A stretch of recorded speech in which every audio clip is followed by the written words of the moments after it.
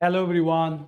So today we are here to discuss the questions asked recently in paper 1 of General Studies Mains Examination of Union Public Service Commission. Clear? In paper 1, as you may be knowing, questions were asked related to history, society and geography. Clear? Today I am here to discuss about questions and the answers which were asked related to history section in paper 1 of general studies. First of all, before we move on to discuss about the questions and answers, we also need to understand the trend which is indicated by the questions this time. Clear? Normally from history section we used to get 6 to 7 questions every year. This time also from history section we are having 6 questions. Clear? But internal change is there with regard to component of history section.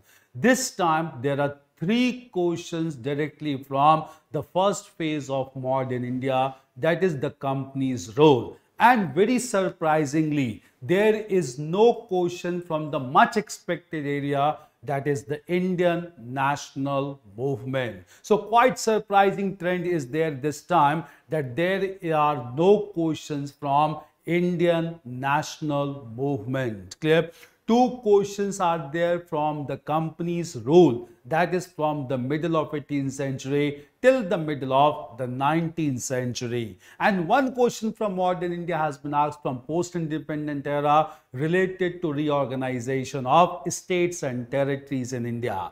3 questions from modern India. There are 3 questions from art and culture asked this time. And again surprisingly, there are no questions from world history section this time. Clear? So obviously the trend is bit surprising in this time, that even though questions are very straightforward and simple in nature, but questions has not been asked from Indian national movement surprisingly, and question has not been asked even from the section of world history. Clear? So this surprising trend needs to be kept in mind for next year also, that there can be surprising trend. But most important thing and the most positive thing is questions which has been asked are very predictable in nature, and those predictable questions can easily be answered. But one challenge is that when questions are very straightforward and simple, you have to write some better answers with good insight.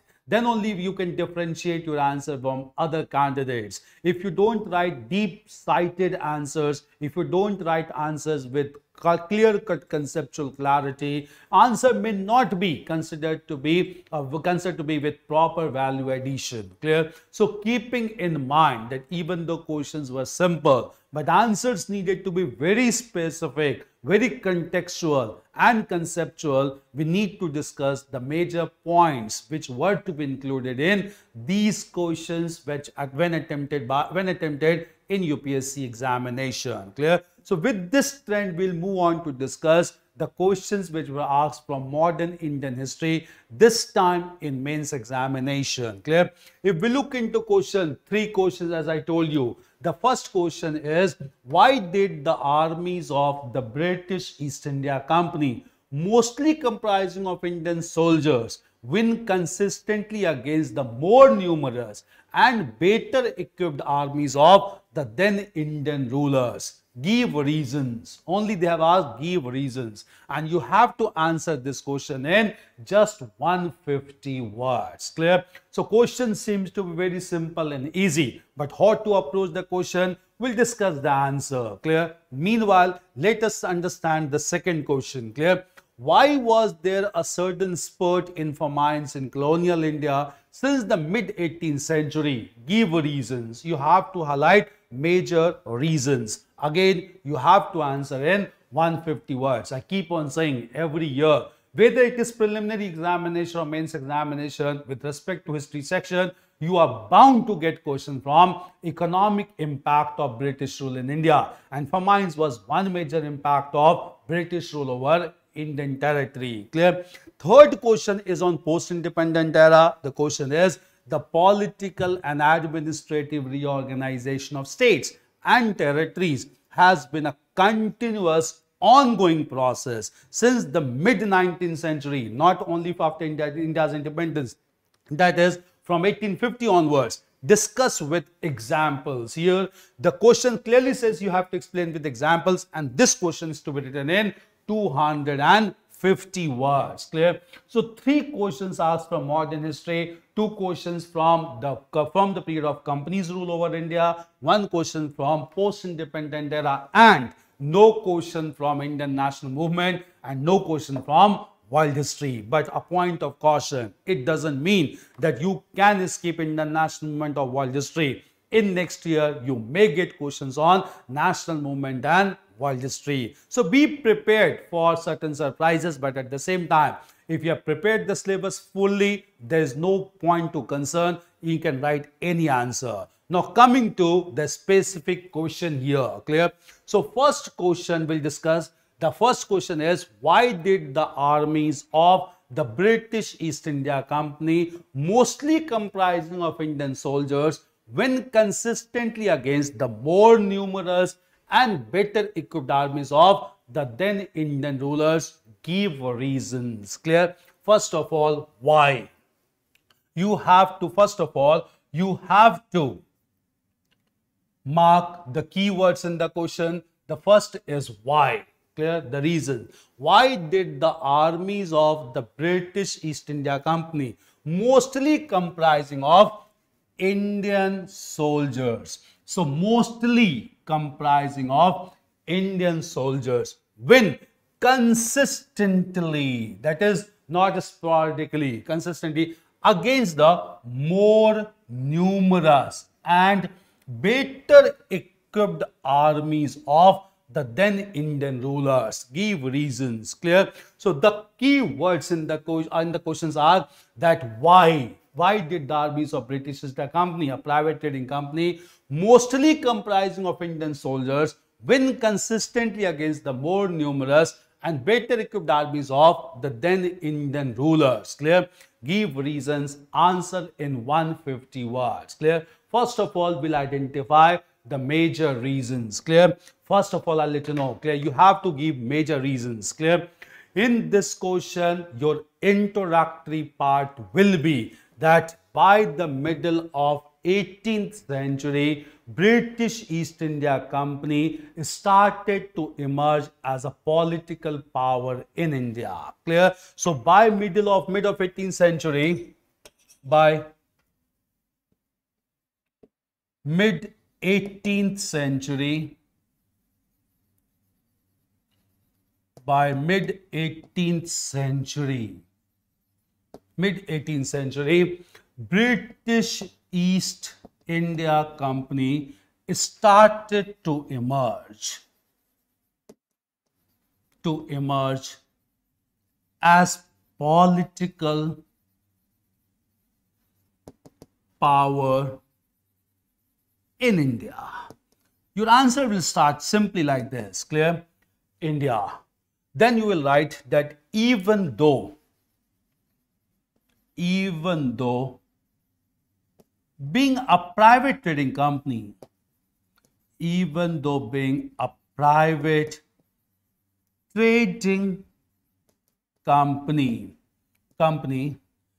it emerged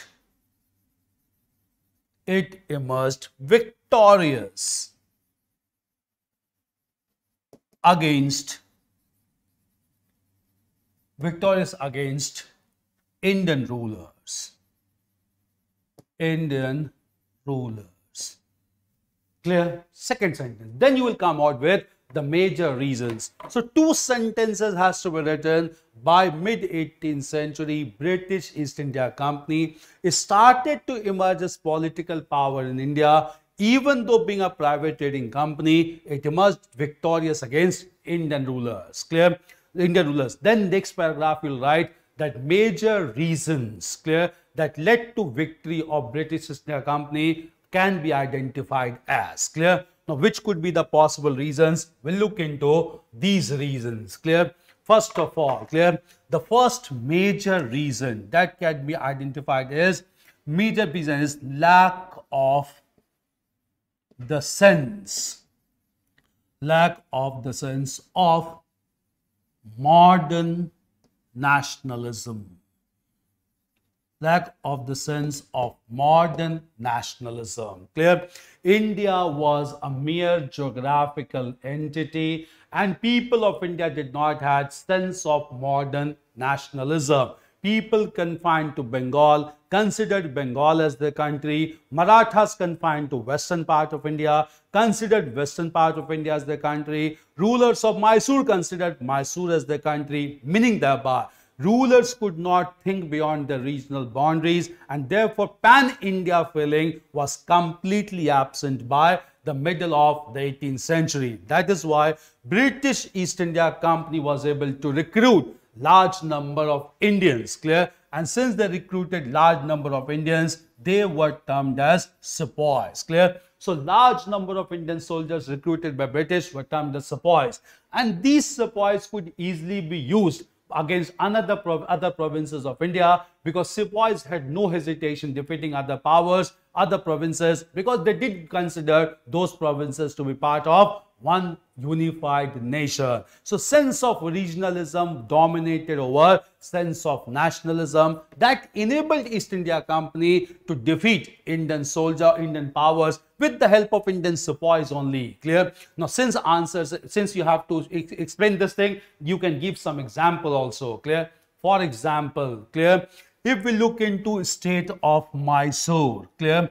The rulers of Mysore were defeated by British with support of, clear, with support of British, defeated by British, Marathas,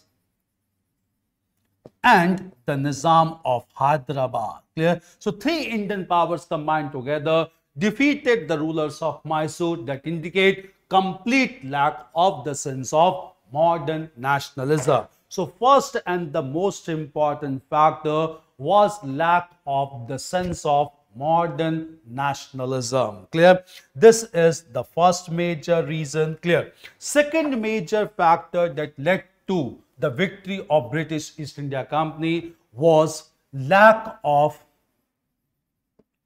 proper coordination and discipline, lack of proper coordination and discipline among Indian rulers. Lack of proper coordination discipline among Indian rulers. Clear? This can be easily explained with an example. Clear? In the Battle of Buxar, fought in 1764. Clear? In this battle, three combined Indian powers. These powers were Mir Qasim, then Mughal Emperor Shah Alam II, and Nawab of Awadh Shuja-ud-Dawla. Nawab of Awadh Shuja-ud-Dawla combined together fought against the British led by Major Hector Munro. Major Hector Munro. Clear? This mere officer maintained perfect discipline and coordination among British forces, and that enabled him to defeat in single stroke the three combined Indian powers in the battlefield of Buxar. Clear? This clearly indicates that even though Indian powers had more numerous and better equipped armies, even just because with more numerous and better equipped armies, they were defeated because of lack of proper coordination and discipline among Indian rulers. Clear? So this became the second major factor that led to the defeat of Indian powers, even though they were more numerous and better equipped armies than the army of British East India Company. Clear? This is another major factor. Third major factor that led to the defeat of Indian armies against British was against British East India Company was, clear? This third major factor identified is lack of unity and caste distinctions in India. Lack of unity and caste distinctions of Indian society. Indian society. Clear? Lack of unity and caste distinctions of Indian society. Clear? Since Indian society was divided into large number of castes. Clear? And all those castes were not basically united with each other. Caste distinctions were always there. Just because of caste distinctions are prevalent among Indian society. Clear? All the sections did not cooperate against the combined enemy, that is British East India Company. Just because of mutual differences in the society, caste divided society, it became much easier for the British to defeat Indian powers. Clear? This became another major factor. Fourth major factor is trickery and betrayal. Trickery and betrayal by Indians. Trickery and betrayal. Clear? Several officers in different provinces of India decided by the British, and that led to the defeat of Indian powers. Even though Indian powers were more numerous and better equipped. The best example can be defeat of Siraj-ud-Dowlah in Bengal in battlefield of Plassey due to the betrayal of the commander-in-chief Mir Qasim. Clear? Even the first Anglo-Maratha war was basically because of secret arrangement signed between British and Maratha leader Raghunath Rao. Just because of such betrayal and trickery also, British East India Company became victorious against Indian powers. Clear? So all these major factors combined together ultimately resulted into the defeat of Indian powers, even though they were numerically far more superior and better equipped in terms of military soldiers. Clear? In conclusion, you will write, clear? Conclusion is very important. In conclusion, write that British East India Company became victorious because of our mentioned factors, and that ultimately gave a sense of responsibility to national leaders to convert India, to transform India into a full-fledged modern nation state in order to become independent from British control. This would be the answer in 150 words of the question which was asked in recent time, in the last examination. Clear? Now we'll move on to discuss about the second question which was asked. Clear? We'll move into second question asked this year in mains examination, and this question is, why was there a sudden spurt in famines in colonial India since the mid-18th century? Give reasons. Here also give reasons, and that too in 150 words. Clear? So why was there a sudden spurt in the famines? Again, you need to understand the key words. Why? Clear? The first keyword is why. There are sudden spurt in famines in colonial India since the mid-18th century. Give reasons. 150 words. Clear? So sudden spurt in famines. You have to highlight the reasons since mid-18th century. Mid-18th century means from 1750 AD onwards. Clear? So mid-18th century means 1750 AD onwards. From here, the syllabus of modern India starts. Clear? Why there was certain spurt? Clear? Certain spurt was largely because of expansion of political control over several provinces of India. Clear? The first major province to be brought under British control was economically the most prosperous province of Bengal. Clear? And thereafter, British started naked plunder of Bengal resources. Clear? Huge resources of Bengal began to be drained from India to Britain to fill the pockets of private investors of Britain, largely the members of Court of Directors in London. So nothing was surplus left in India, and therefore in case of any crisis, even by natural factors, the effects were to be aggravated because of lack of resources. Clear? Just because Bengal was brought under the control and British started naked plunder, the first major famine occurred in Bengal itself. It was in the year 1770 that wiped away almost 1/3 of the total population of Bengal. Clear? This forced British East India Company to ask for assistance from British government, and that resulted into first regulatory act in form of 1773 Act. Clear? So Bengal. So first famine that took place largely was because of naked plunder of Bengal resources in 1770. So the first major reason would be the direct plunder of resources. Direct plunder of resources since the conquest of Bengal. Since the conquest of Bengal. Since the conquest of Bengal. Clear? Second major reason that led to spurt in famines in India was British policy known as commercialization of agriculture.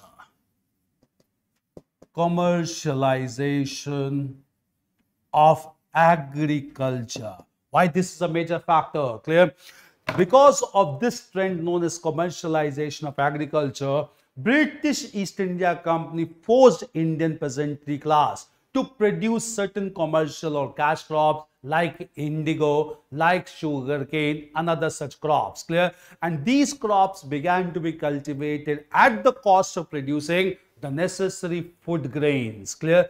Obviously, when preferences began to be given to commercial crops at the cost of food grains, their productivity and amount of food grains became less and less. And therefore, in case of any natural calamity like flood and drought, lack of food grains resulted into large number of famines. Famines basically is defined as people being depressed or people being harassed or people being affected because of lack of sufficient food grain availability. Clear? This got affected largely because of commercialization of agriculture that shifted the focus to cash crops in place of food grains, and in case of any natural calamity, lack of food grains led to huge casualty being termed as famines in India. Clear? Next major thing was industrialization in Britain. Clear? Since industrialization took place in Britain, Britain began to follow policy of one-way free trade. Clear?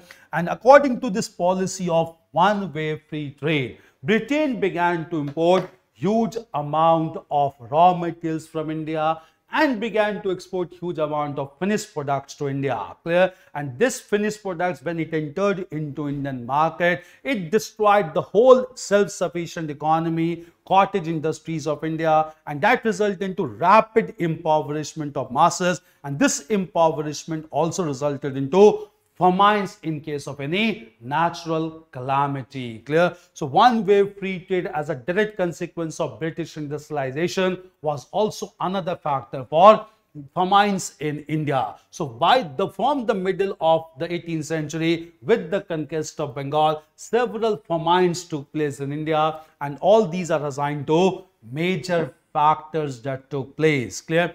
Moreover, strict collection of land revenue cannot be denied. A strict collection of land revenue under permanent settlement, Rayotwari or Mahalwari settlement, this forced the peasantry class to sell their lands, and this just because they sold their lands, they remained to be hand to mouth. And in case of any natural calamity, since they could not pay, obviously they had to suffer casualty, leading to severe famines in India. So these factors like direct plunder of Bengal resources, the commercialization of agriculture, one-way free trade, and strict collection of land revenue led to impoverishment of masses in India. And in case of any natural calamity, they had to suffer huge casualty, leading to severe famines. You have to identify these reasons for a spurt of famines from middle of 18th century. Clear? So these two were questions directly from modern India, that too only from company's role,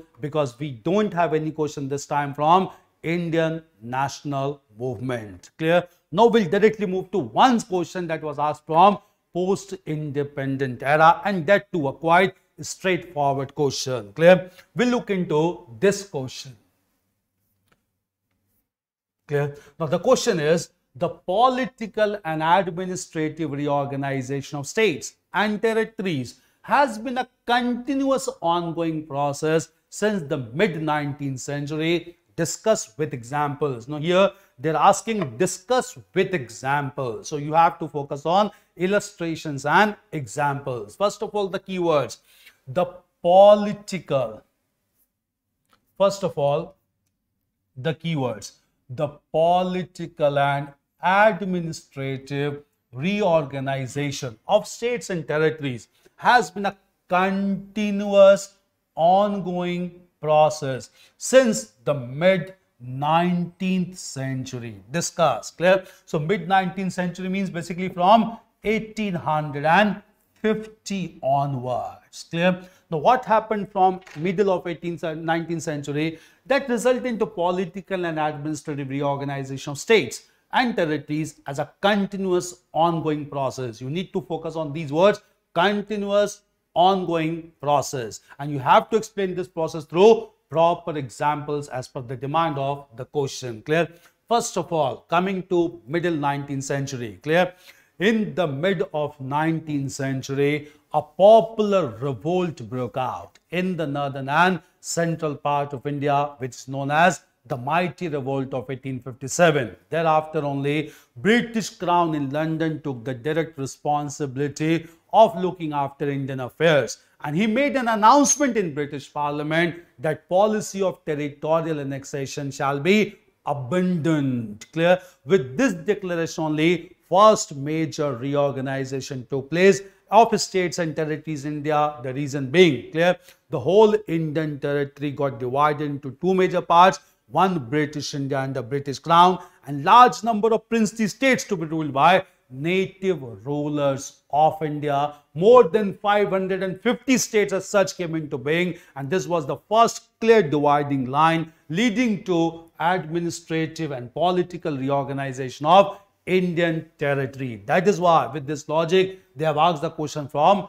mid 19th century. Clear? So first major alteration in the boundary of India, internal reconfiguration of India, was done as per the declaration done by British Crown. So your answer will start with this introduction. You have to give contextual clarity introduction that mighty revolt of 1857 resulted into proper division of Indian territory into two major sections known as British India and the princely states, which marked the beginning of political and administrative reorganization of states and territories in India. Clear?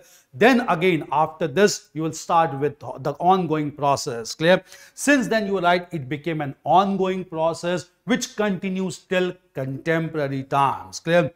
Then you will write in the next paragraph that in the beginning of the 20th century, British Governor General Lord Curzon divided the large province of Bengal into eastern and western halves for administrative convenience. Clear? But his real motive was to divide the people of Bengal into across religious lines. Clear? Thereafter, due to Swadeshi movement and other agitation by Indian leaders, British monarch King George V made an announcement in India that partition of Bengal is annulled, but at the same time, Bengal to be separated from the Hindi and Odia speaking regions of Bihar and Odisha. So this marked another reorganization of states and territories in India in the year 1911, when Bihar and Odisha was separated from the unified province of Bengal. Clear? So this reorganization can also be taken as linguistic reorganization in the beginning of 20th century. Clear?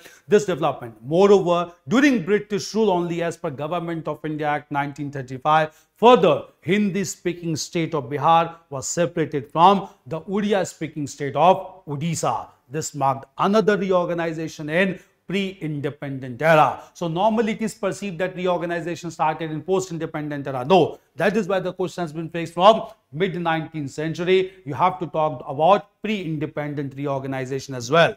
When India became independent, it became more consistent and ongoing process as people began to demand linguistic reorganization of states. Clear? And first such state was created in the form of Andhra, comprising of Rayalaseema and at the same time Rayalaseema and coastal Andhra. Clear?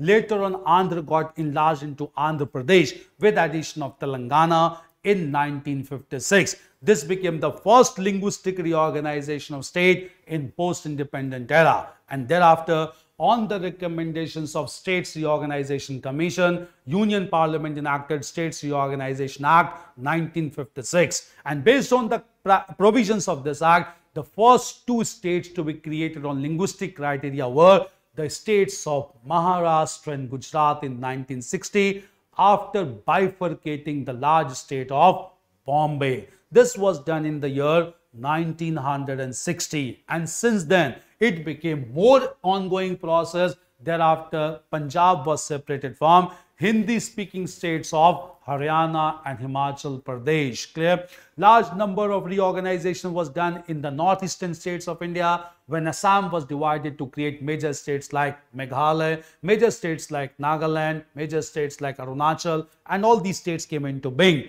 Finally, in the year 2000, set of three Hindi-speaking states, the states being known as Uttar Pradesh and Madhya Pradesh and Bihar, was separated to create three states of Hindi-speaking states in form of Uttarakhand, Chhattisgarh, and Jharkhand. Clear? Thereafter, the demand again began to be raised by Telugu people of Telangana to get separated from Andhra Pradesh, and this long agitation known as Telangana movement resulted into creation of Telangana as the latest state of Indian Union in 2014. Clear? Again, it is an ongoing process. We have to write lastly that in recent times, the Union Parliament has even abolished the statehood of Jammu and Kashmir, which has been divided in terms of two union territories known as Jammu and Kashmir on the one hand, Ladakh on the other hand. Clear? This has been done basically as the latest configuration in the political map of India, and that makes it clear that it has been a continuous ongoing process since the mid 19th century. So we have to give examples because question says explain, discuss with examples. So we have to explain the examples. First of all, examples from the declaration of British Crown, then example of Bengal being separated from Bihar and Odisha, then in post-independent era, Andhra Pradesh, then Maharashtra and Gujarat, then Punjab, Himachal and Haryana, then northeastern states and Telangana, and finally the latest configuration form of Jammu and Kashmir. Clear?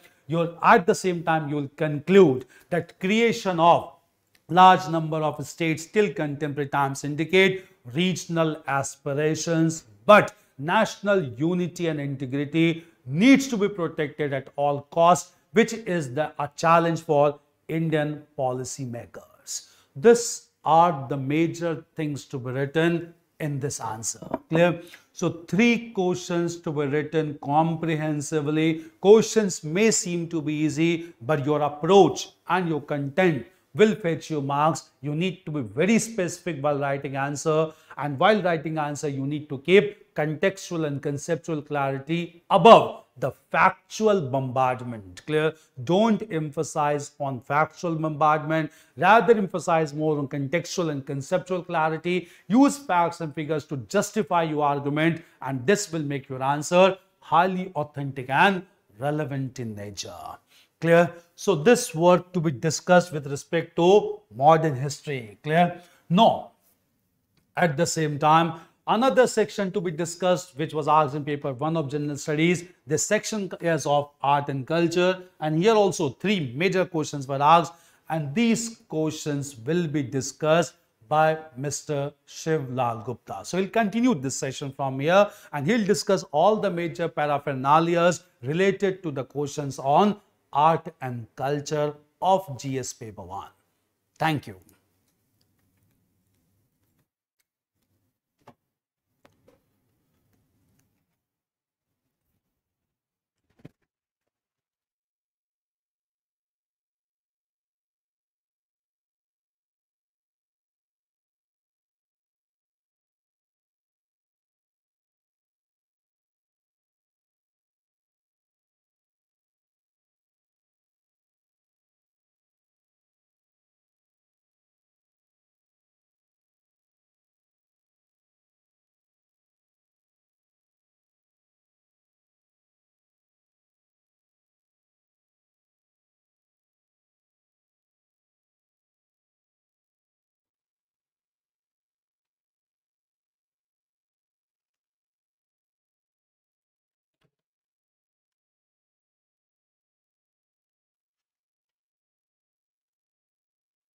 Hello everyone.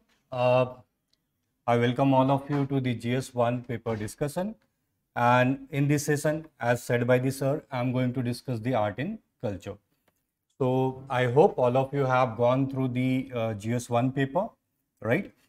So before I'm going to begin, let's discuss certain important takeaway from the GS1 means paper, particularly art and culture, right?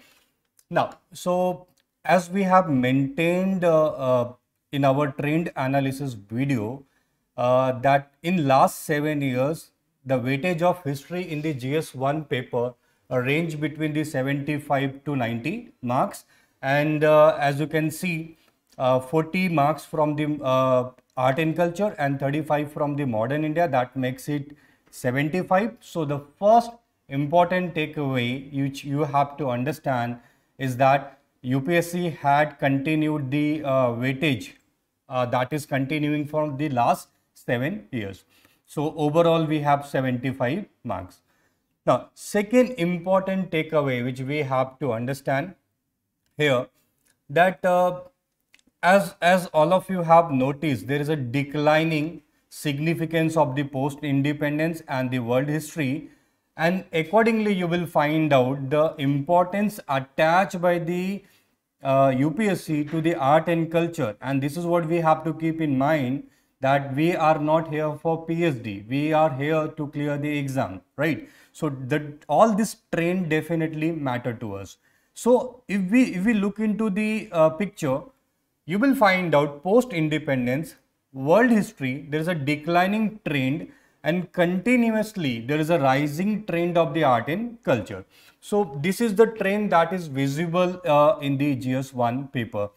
This happened in the year 2018, 35 marks from the art and culture, 2020, 50 marks from the art and culture, 2022, 40 marks out of 75 marks.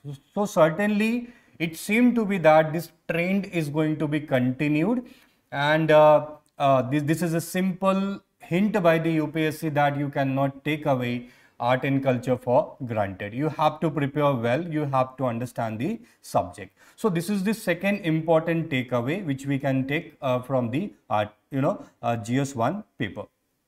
Third important takeaway with respect to the art and culture, this is what we have to understand.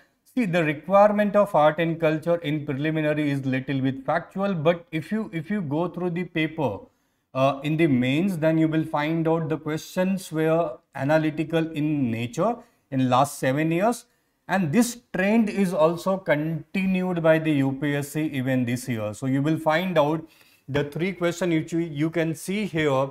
See, these questions are not factual, these are highly analytical in nature, and if you have analytical skills, certainly you will be able to write.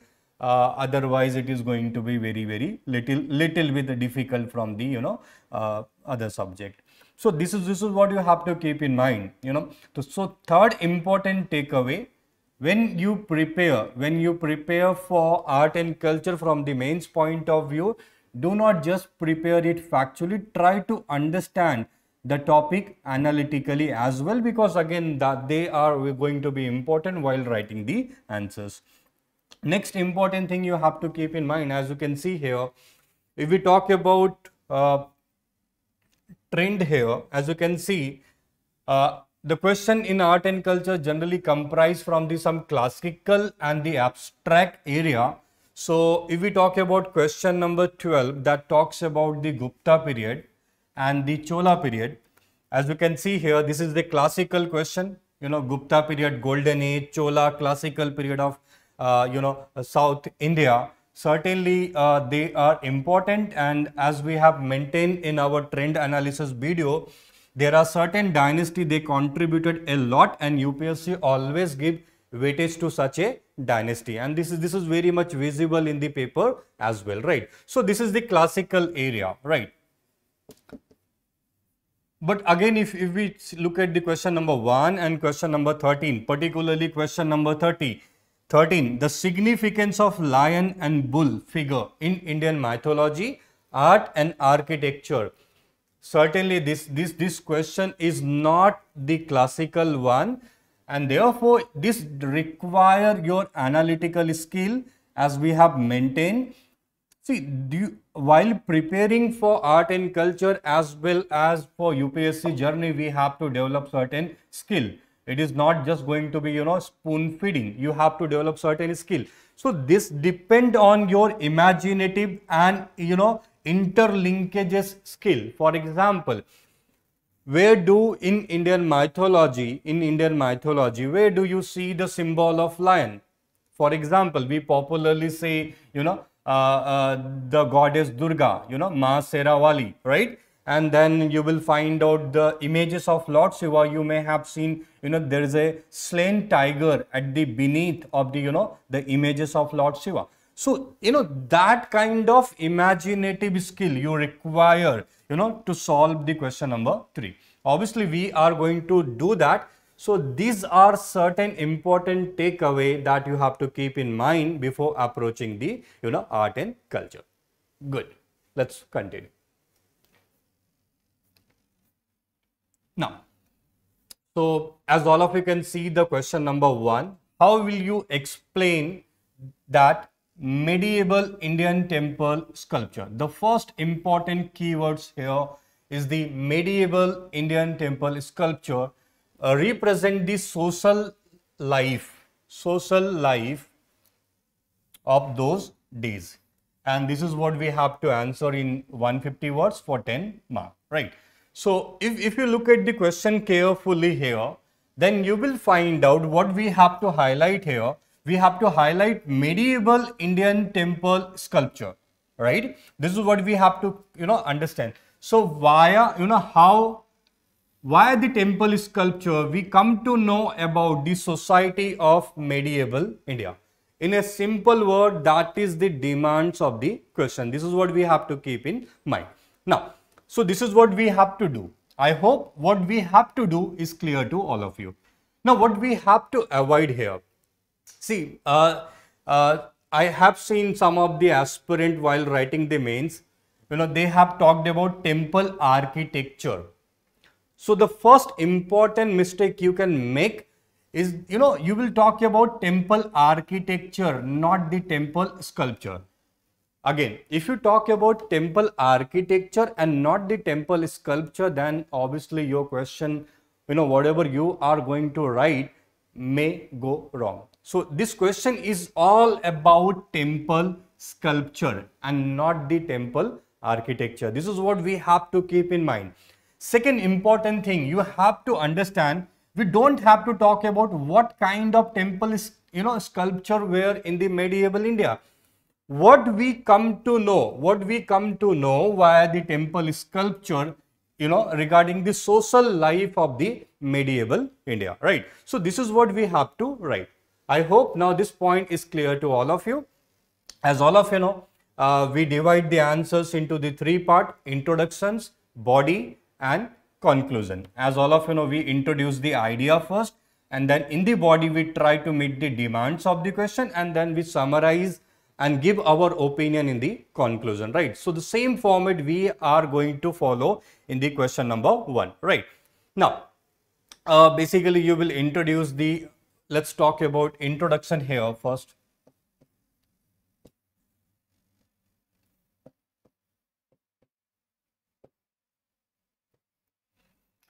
Now, in the introduction, you will basically argue that since the ancient and the medieval time, temple used to be the gathering place for the all.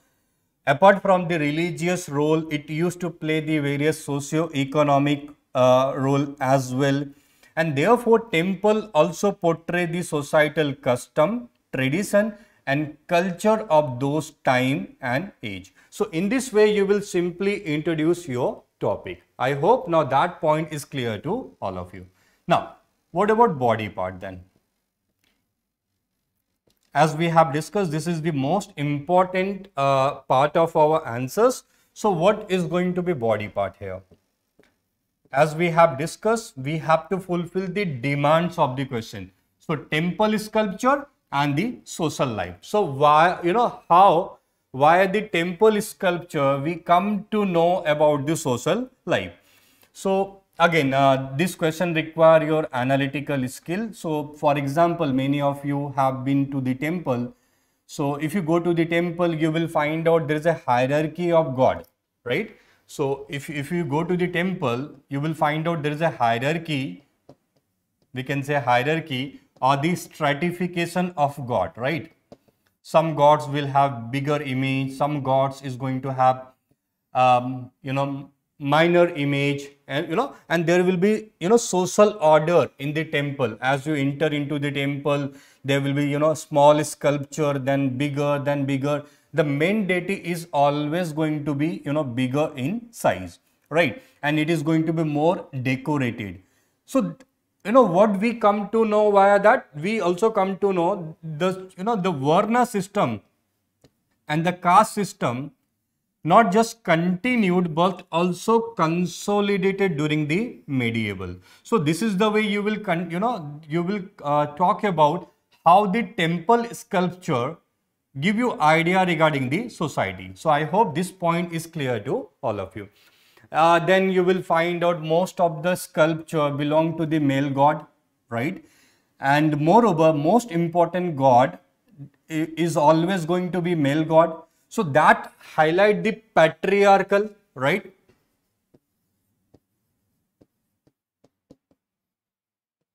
Most sculpture belong to the male god, right? So what it highlight? It highlight again the patriarchal nature of the Indian society. It highlight that the patriarchy also continued in the medieval time, and again the women they were subordinated to the male, right? Again you will find out very few important deities were the female, right? So that again point to the patriarchal society. That is the second point you will talk about. I hope you are clear with the second point. Now, again, some of the temple like Khajuraho were maintained by the feudal lords. So you will find out some of the temples, they were temples and the sculpture, they were highly decorated because they were donated and maintained by the feudal lords. So you also come to know feudalism used to exist in the medieval time. Then certain area we will find the localization of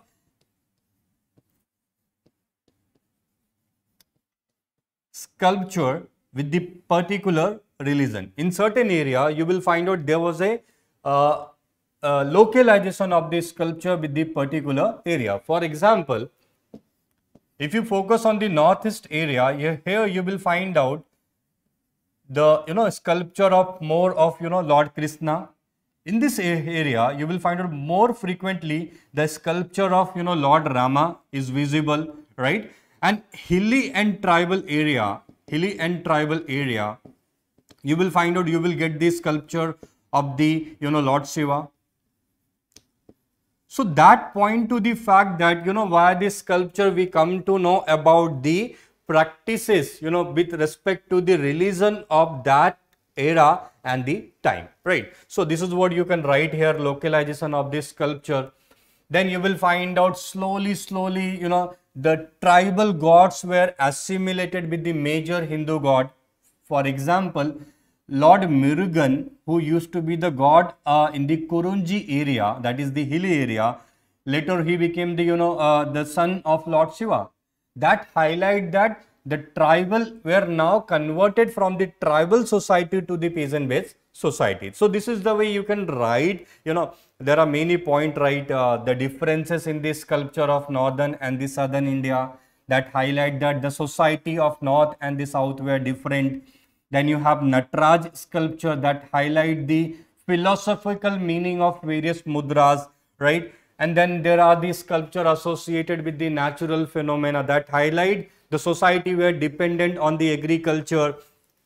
The sculpture also give us idea regarding the folklore of that time. For example, you have Lord Ravan trying to lift the Mount Kailash, that give the folklore of those area. So there are many points you can write, but again what you have to keep in mind here, you have to focus on temple sculpture and how do you know about the society, right? So this is the way you will talk about, body part, and I hope now the body part is very much clear to all of you, right? Now, in the conclusion, you can say that temple sculpture in India was and is always connected with the society. Therefore, the religion always remain the integral part of the Indian society. And then to show your interlinkages, one of the important skill that you can prove to the examiner that I also know the interlinkages. So try to connect, the sculpture with the religion and religion with the society. This is what done by the UPSC. So, try to link the GS1 with the GS2, like, the concept of secularism. So in this way you can conclude your answers. So I hope now the question number 1 is clear to all of you. Again, if really, if any doubt, obviously you can connect to us, right? Now, let's move to the question number 2. So, let's discuss the question. Discuss main contribution of Gupta period, Chola period to the heritage and culture of India for 15 marks to 50 words. So again, as I have maintained, this is the classical question, right? So we have to talk about contribution of Gupta. We have to talk about contribution of Chola, right, to Indian heritage and culture. Again, this is the classical question. All of you know Gupta period is called as a Perkelian age, Augustan age, classical age, golden age, obviously for their contribution to the Indian culture and the heritage. Similarly, Chola period is called as a classical age of South India. So again, two important dynasty like Gupta and Chola, they have contributed a lot, and you will find out Gupta period, Gupta particularly in the art and culture, they were always important. If you analyze last 7 years paper, you will find out this is the era which is very, very popular with the UPSC. Last year, if you can recall, they have talked about the coins of Gupta period. Prior to they have they have talked about golden age and so on, right? So this is what you have to keep in mind here. Now, I hope the concept is clear to all of you. How the Gupta and Chola, they contributed to Indian heritage and the culture. So this is our demand. Now, what we have to keep in mind here, see, we have to talk about both Gupta period and the Chola period. By discussing with the various aspirants who have written mains, what I have come to know, the aspirant, the problem here is they have not given justice in the sense, some of the aspirant, they have written, 75%, area they have written about the Gupta period. And in the Chola period, they have just, talked about 20, in a somewhat 25%. See, this question is all about Gupta and Chola. Obviously, if you just focus on the Gupta and if you write little bit regarding the Chola, obviously you are not going to fetch very good marks. So you have to present the balance. You have to talk about the contribution of Gupta. At the same time, you have to you have to talk about the contribution of the Chola as well, right? So this is what we have to keep in mind. This is the one area where it can go wrong. Anyway, let's directly come to the our format: introductions, body, and conclusion. Same format we are going to follow here as well. Again, in a simple way, you will talk about the age of Gupta is called as a Perkelian, Augustan, classical, or the golden age of India, or while Chola is called as a classical age of South India because of their contribution in the contribution to the Indian heritage and culture, that is the temple architecture, dance, painting, music, drama, and many more area. So in this way, you will basically introduce your topic, right? Okay. Then in the body part, as we have discussed, in the first part, you will talk about contribution of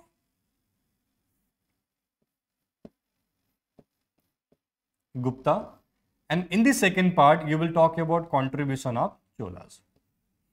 again, you have many material here. If we talk about Gupta, there are the problem here which you are going to face, there are too many things to write. Now, how will you control yourself? That is going to be very, very important aspect here. For example, you have art and architecture, their contribution in the field of art and architecture. And even in the art and architecture, you have rock cut caves like Ajanta, Ellora, Bagh caves. Most of the caves were constructed during the time of the Gupta.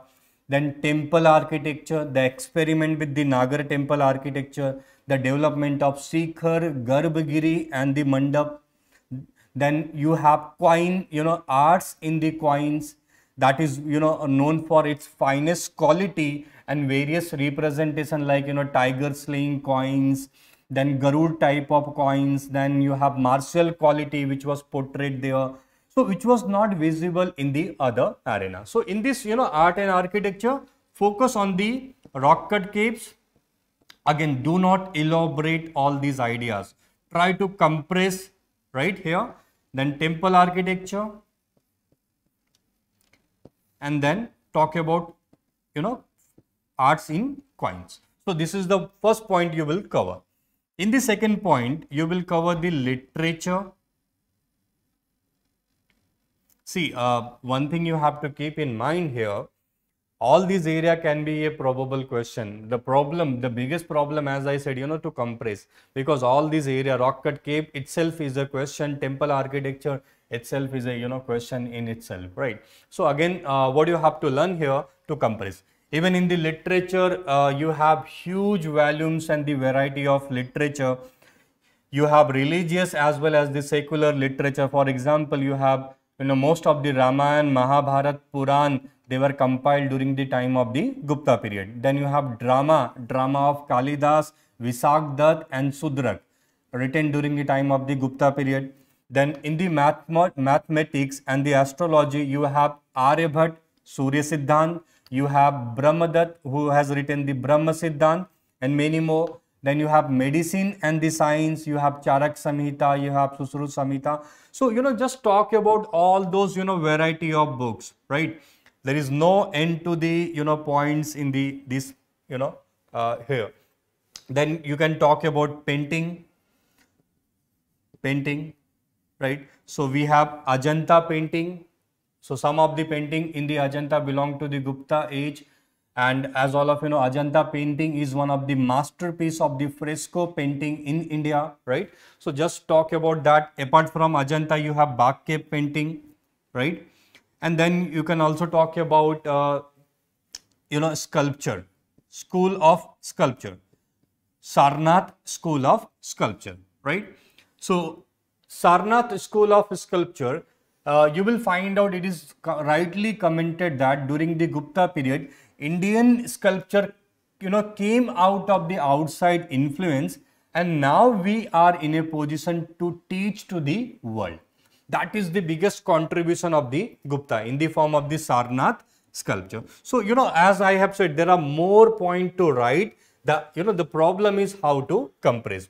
Now, what is the one problem done by the aspirant in the mains?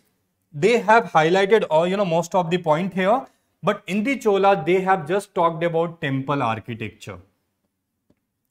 So again, that shows that you are not able to balance, the various requirements. So temple architecture is certainly one of the important contribution of the, Chola. As all of Chola king, they made, 100 of temples. All of, Brideshwar temple. Then you have, Gangai Konda Cholapuram temple. In fact, the Shiva temple of Tanjore, you should know that it is the largest and the tallest of all Indian temples, So again, if we talk about temple architecture, you can talk about Viman. One of the unique features of the Chola architecture is the Viman. Then you can talk about octagonal Sikhar, which is visible in the Gangai Konda Cholapuram temple, right? And then you can also talk about the Dorpal, right? The guardian It was started by the Pallavas but became the important features during the Cholas. So you can talk about temple architecture. Apart from the temple architecture, you will also talk about sculpture. Right. Sculpture. So again, you will talk about both stone as well as the metal sculpture. You will find out the sculpture of the Chola. They highlight the socio-religious point. Again, they were painted with the, they were created with the realism. And most famous sculpture, all of Nataraj sculpture. So talk about the Nataraj sculpture. Then you have painting.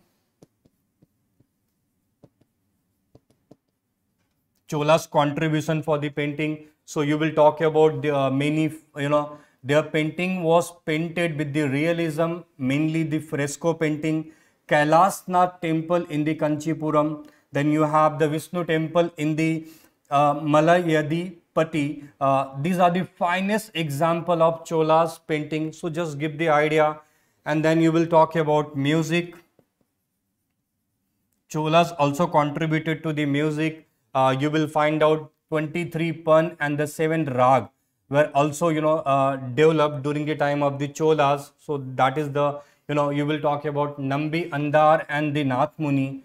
They contribute a lot to the Dravidian music that happened during the time of the Cholas. And then you can talk about dance as well, right? Dance.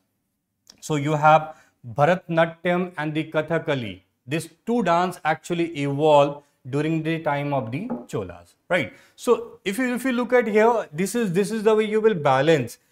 While writing the answer, it does not mean that you will write 75% of your area with the Gupta, and you will just write about the Chola and that to the temple architecture. You have to give the various dimensions as well to fetch the marks.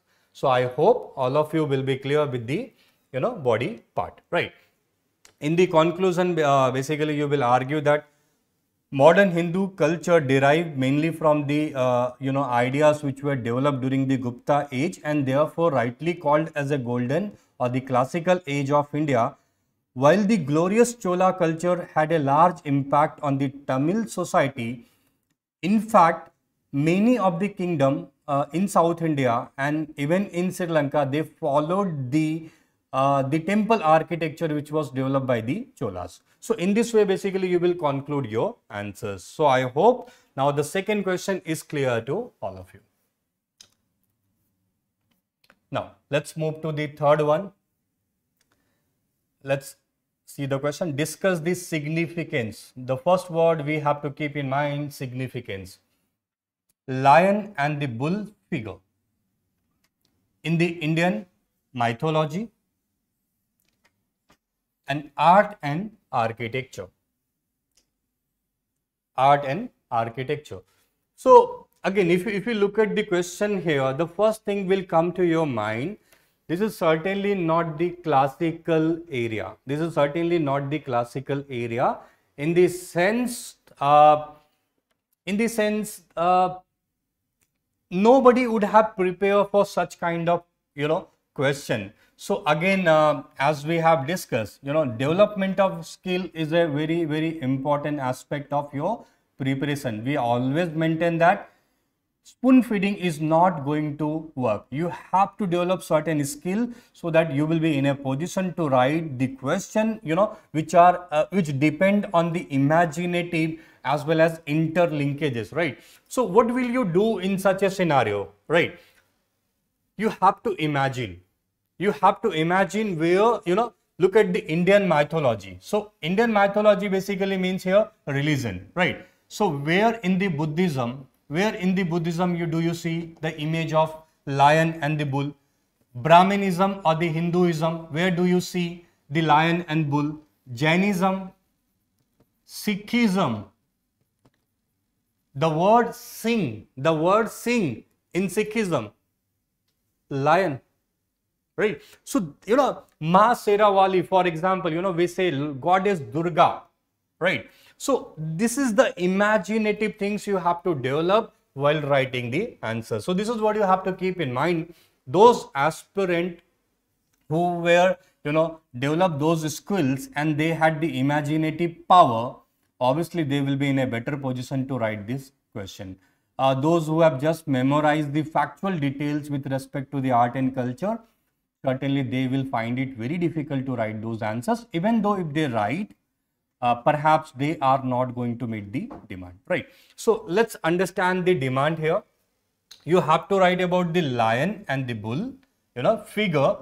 They are used in the Indian mythology, So what is the significance of lion and the bull figure in Brahminism, right?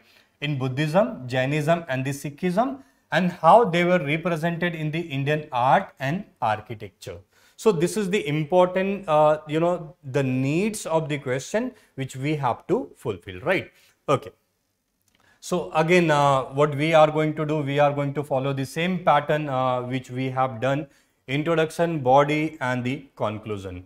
In the introduction, basically you will argue that from the primitive era, lion and bull were the symbol of strength and the power, and therefore they were worshipped as a symbol of royalty, protection, wisdom, pride all over the world, including the Hinduism and the Buddhism. So this is the way you will introduce your topic, right? When we talk about lion and bull, what kind of character or the quality they represent, right? They represent power, they represent courage, they represent prestige, right? They represent confidence, and many more things. So they are worshipped for power, they were worshipped for courage, they were, portrayed for the pride and obviously the confidence. This is the way you have to, give the idea in the introductions, right? Now, in the body part, what we are going to do, we will divide this into the two parts. First, we will talk about Indian mythology, and in the second part, we will talk about art and architecture, use of lion and bull in the art and architecture, right? In the Indian mythology, we are going to talk about the first Hinduism. Let's begin with the Hinduism. Right. In the Hinduism,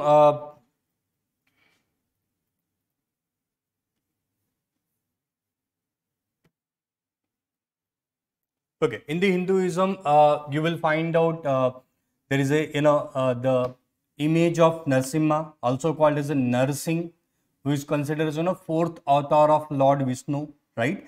So again, a part lion and the part man who had came to the earth to, eliminate the, evil Hiranyakashipu, right? So Narsimha, who is Narsimha, right? So Narsimha is half man, half, half nar, half Simha, right? That is the lion. So that is what you will talk about. Then we can talk about, the Lord Shiva always seated on the slain tiger skin, right? So that basically highlight the victory of the divine forces over the animal instinct, right? Then all of Lord Shiva is always worshipped in the divine, bull. That is what we call as, Lord Nandi. So Lord Nandi is basically the protector here, right? So again, you can talk about that aspect. Then we have goddess Durga and Kali. They were, represented with the lion for their Shakti cult, right? So this is the way you will talk about, in the Hinduism, when we talk about Narsimha, when we talk about Nandi, when we talk about Lord Shiva, goddess Durga, goddess Kali, they were represented either with the bull or the lion, right? And then in the Buddhism, you will find out next after Hinduism, we will talk about Buddhism. So all of Gautam Buddha belonged to the Sakya clan, right? The meaning of Sakya is basically lion, right? So again, that is the first linkages you can create with the lion and the Buddhism here, Then you will find out in the Buddhist architecture, lion is used as a symbol of protector, and therefore you will find out they were it is portrayed around the Buddhas and the Bodhisattvas.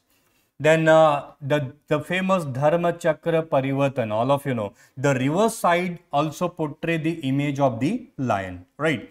Then you have the symbol, as all of you know, Buddha were represented with the multiple symbol, right? So the birth symbol of the Gautam Buddha is bull, right? So in this way you will talk about Buddhism, the image of lion and the bull. Then Jainism. So you have Jainism, the first Tirthankar, that is the Rishabhnath, he was represented as a bull, while the 24th Tirthankar, that is the Mahavir Jain, he was represented as a lion. So that is the part you have to keep in mind with respect to the Jainism. And Sikhism, already we have discussed.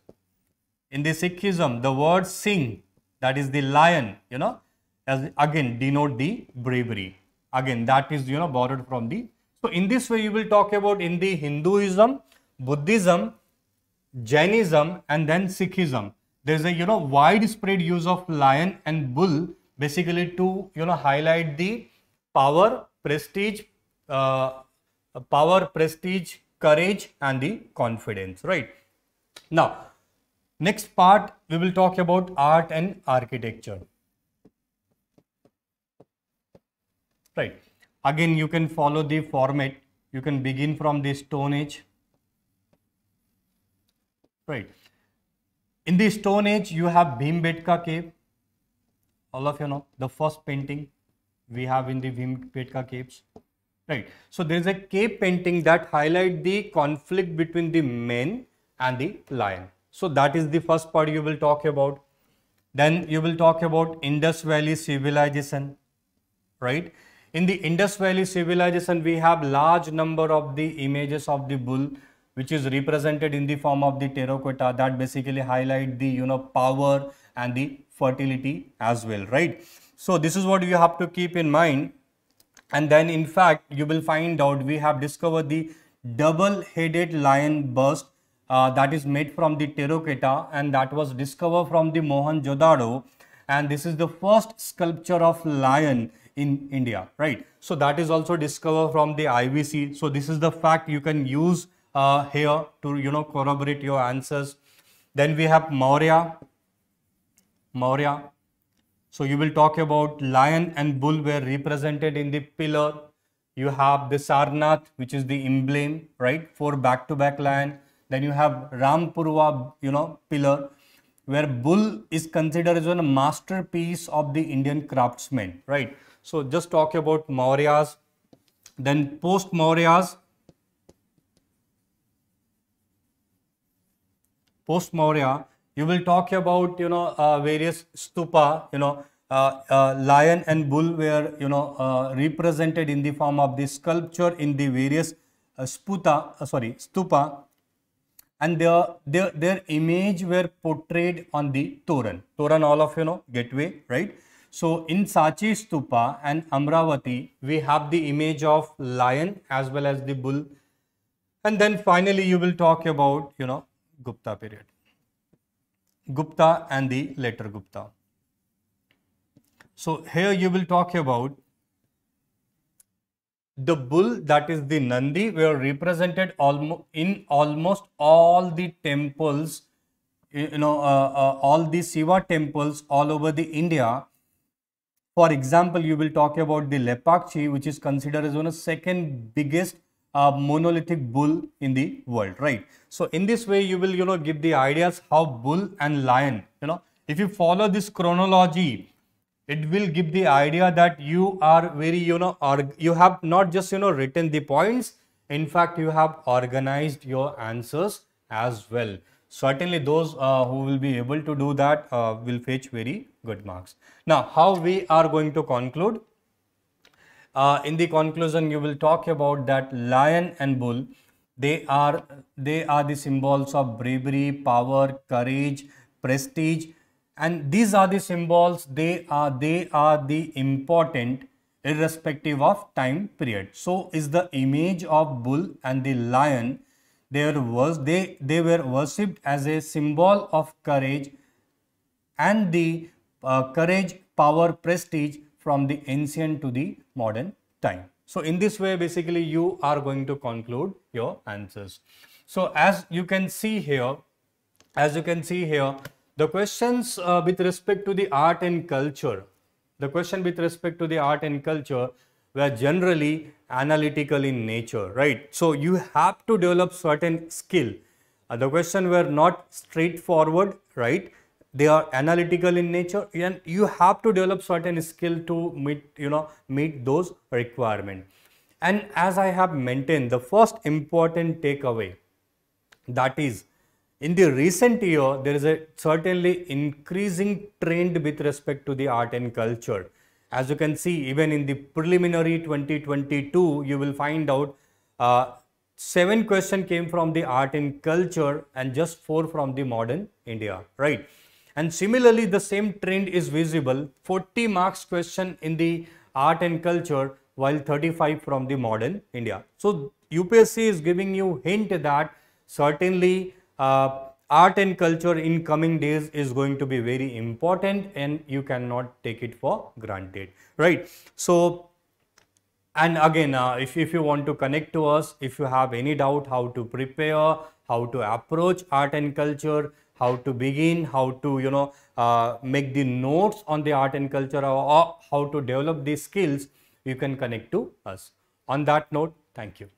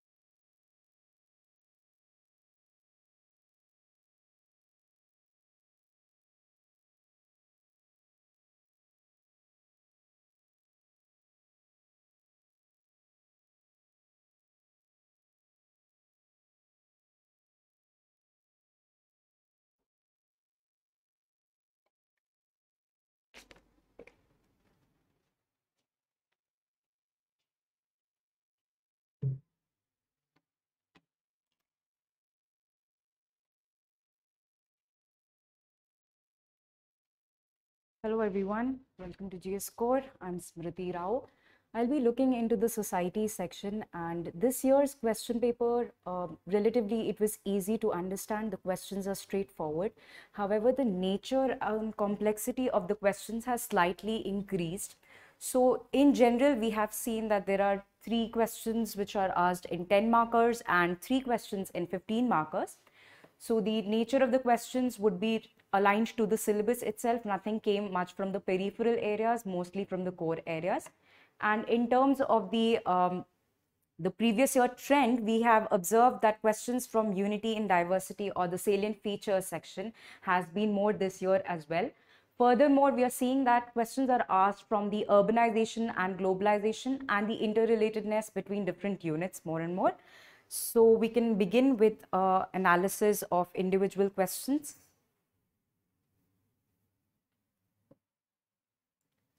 The question states, explore and evaluate the impact of work from home on family relationship.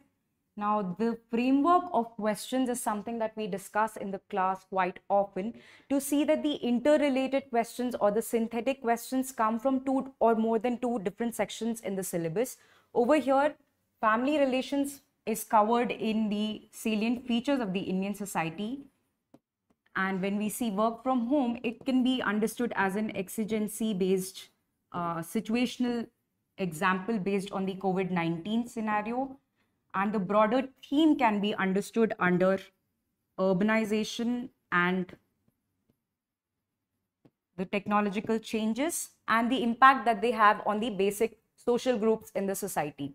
So the question is mostly straightforward, and the idea over here is to understand the different impact that work from home nature has on the family relationships, right?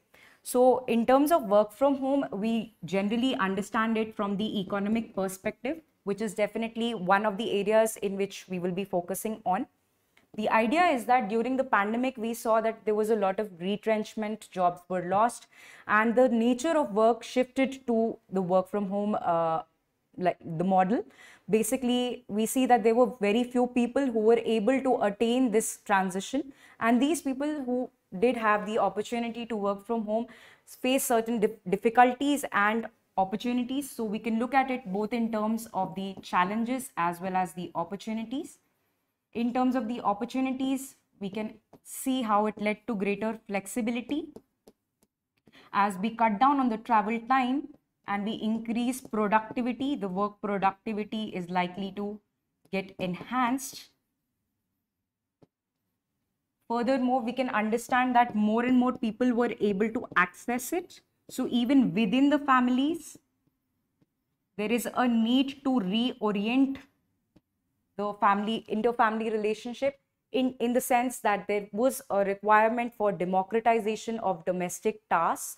So we can say that there was equitable distribution of the division of labor at the family sphere, which would aid the equality of relationship in terms of the family as a social group. In terms of the challenges, we can also look at how, as people were spending more time in close proximity, it could lead to a lot of tension, it could lead to distress, that could have a pronounced impact on conflict in family relationship. Furthermore, the conflict would emerge in the form of domestic violence. The Niti Aayog report also indicates that domestic violence enhanced significantly during this time period. Furthermore, gender-based division is also seen in a pronounced way. Although one area is where we see democratization of work, the other area is also how double burden of work is seen, because it is considered that it is the woman's sole prerogative to take care of the household activities as well as the work. And it could also lead to some kind of a primacy given to the man in the house rather than the woman in terms of sharing technological space and so on. So we see that overall there is an implication in the psychosocial realm. Psychologically, we have noted that there is a disturbance that could occur which could lead to violence. In terms of the challenges, this is the impact that work from home could have. And in terms of the opportunities, more employment, increasing productivity and flexibility in the nature of work is definitely something that can be written over here. However, towards the end or towards the conclusion of this question, try to analyze which part of the syllabus this is belonging to. This is a synthetic question. This has been asked from two different parts. We are looking at family-based relationship, work from home. So you can mention towards the end that in the post-pandemic world, there is a hybrid model and work from home has become the new reality. Therefore, it is imperative to note the challenges that have occurred during the lockdown period, and we can try to incorporate maybe a national mental health line or a helpline, and we can also incorporate a better understanding in the schooling in even for different women to understand that the domestic sphere, they do not really have to go through the double burden of work, so they can actually engage in a dialogue and a debate. So keeping the broader syllabus in mind, this is the way in which we can approach this question.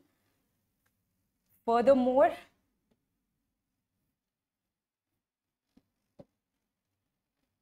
the question is, how is the growth of tier 2 cities related to the rise of the new middle class? With emphasis on culture of consumption.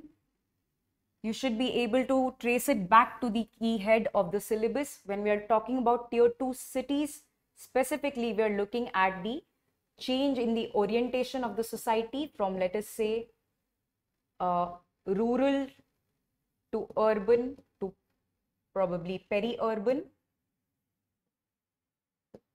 And this is the area that tier 2 cities get developed in. You can begin with a brief analysis of how the liberalization, privatization, globalization area, the time period around the 1990s led to an increase in the middle class in general. Furthermore, you can contextualize it how the post-pandemic world is also looking into it. But to give a brief analysis of the middle class, it is imperative to look at the economic angle of urbanization and how that has an impact on the society's organization, on let us say the socio-cultural parameters as well. So after briefly contextualizing the rise of the middle class in the LPG, post-LPG period, you could mention what are the factors that propelled their growth, wherein due to better job opportunities, we see that there is more disposable income. Furthermore, this leads to more conspicuous consumption.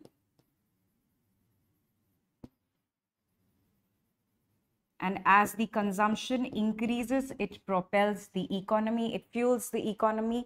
There is a creation of a middle class. You can also mention how there is an education hub that has been created along with differential job opportunities. Now, to further contextualize it, you can mention the modern and the postmodern world where we are looking at technology enhancing our work and also increasing the opportunities that we have in the scope or in the arena of employment itself. So with respect to the new middle class, there has been a change orientation in the occupations that are available. Perhaps when we talk about travel influencers in the present day context, that is also one way in which we are seeing that more and more people are able to become mobile. They're climbing up the social ladder because of the newer avenues that are prevalent. Now, over here, when we speak about the tier 2 cities, you could also mention how they are relatively cleaner environmentally. They are preferred more because the land rent is low, because the job availability is now gaining scope, and also there is a lot of labor that is available that can be tapped into. So the potential for looking into the labor model over here is high. You could also mention how this leads to a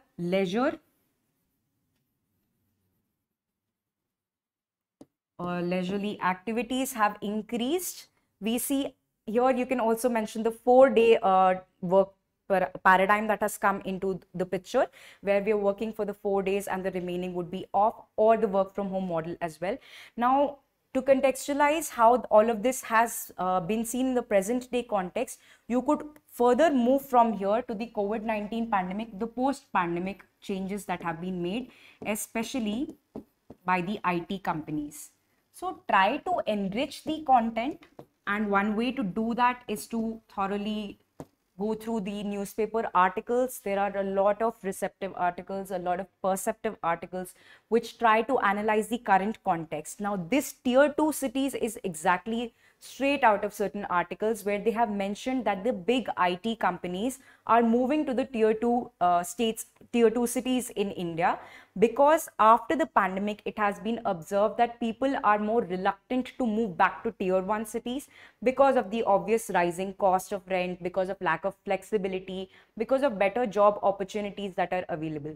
So what is happening right now is considered to be a hub and spoke model, where big companies are trying to set up a major establishment in a big town and connect it to minor establishments in tier 2 cities, so that they can reach out to the employees and they can enhance the work productivity, because a lot of people are available in the tier 2 cities.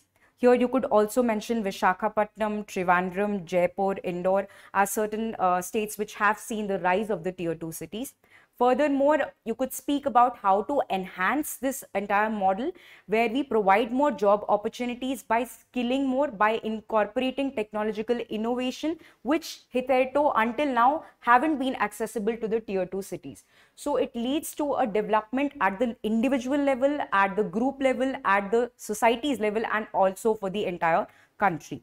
You could mention certain schemes such as the Digital India, the Jam Trinity, Smart Cities, how they will act as a conducive, let us say, they will provide a conducive environment to enhance the labor force participation. Now, the question has already mentioned culture of consumption. So major analysis needs to be surrounding culture of consumption, for which you can also incorporate the context and furthermore explain how the culture of consumption will lead to a better lifestyle for people in the tier 2, tier 3 cities as well. So it could lead to an overall development of the nation.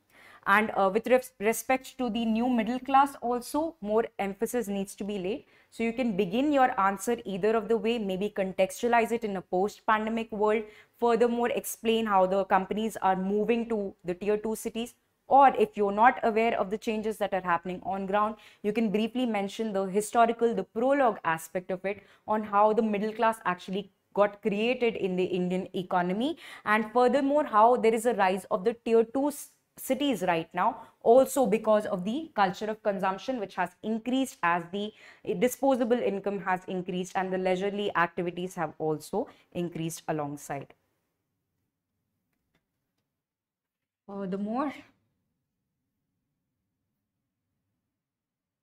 The question states, given the diversity among tribal communities in India, in which specific context should they be considered as a single category? Now, there is a previous year question that aligns to this. I'll explain the framework first, and furthermore, we'll look into the key demands. The previous year question was on how the linguistic diversity exists outside of the classification of languages. This is an interesting take. It appears to be a pattern that UPSC is slowly moving towards, where they mention the categorization or classification of social groups, and the questions would be on the relevance of the same, the implication, and the scope to enhance or to change categorization according to the emerging demands. In the language-based question, it was fairly straightforward because we have 22 scheduled languages. We are looking at the official language, and then the wealth of the linguistic organization is spread out into different dialects and languages across India. In this question, however, when we're speaking about tribal communities, at the outset itself, we know that the tribal communities are diverse. So what you can do is in approaching the question, you can briefly look at the characteristics that determine the diversity of the tribal communities. You could perhaps speak about the geographical isolation. You could speak about low economical development. You could talk about the shyness away from the mainstream civilization, as these are the characteristic features which keep the diversity alive. Furthermore, it becomes imperative to include examples. You're all aware of the different tribal groups. How you can enhance the answer is to indicate the diversity. Keep in mind that this is from the salient features section, where we briefly look into the diversities and how they lead to integration, how they lead to plurality, how they lead to accommodation. So keeping those key features in mind, try to incorporate examples furthermore into your analysis.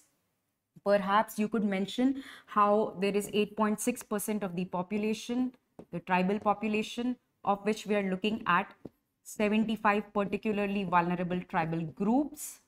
And in terms of the scheduled tribe population, it constitutes 8% according to the 2011 census. And this has been derived from 700 communities. Yet again, this answer can be better analyzed, it can be better written if you have a thorough understanding of the current affairs. Why is that? Because there are a lot of communities that are now demanding a ST status. You could mention the Manipur Métis in this regard. Now, this indicates why classification is important.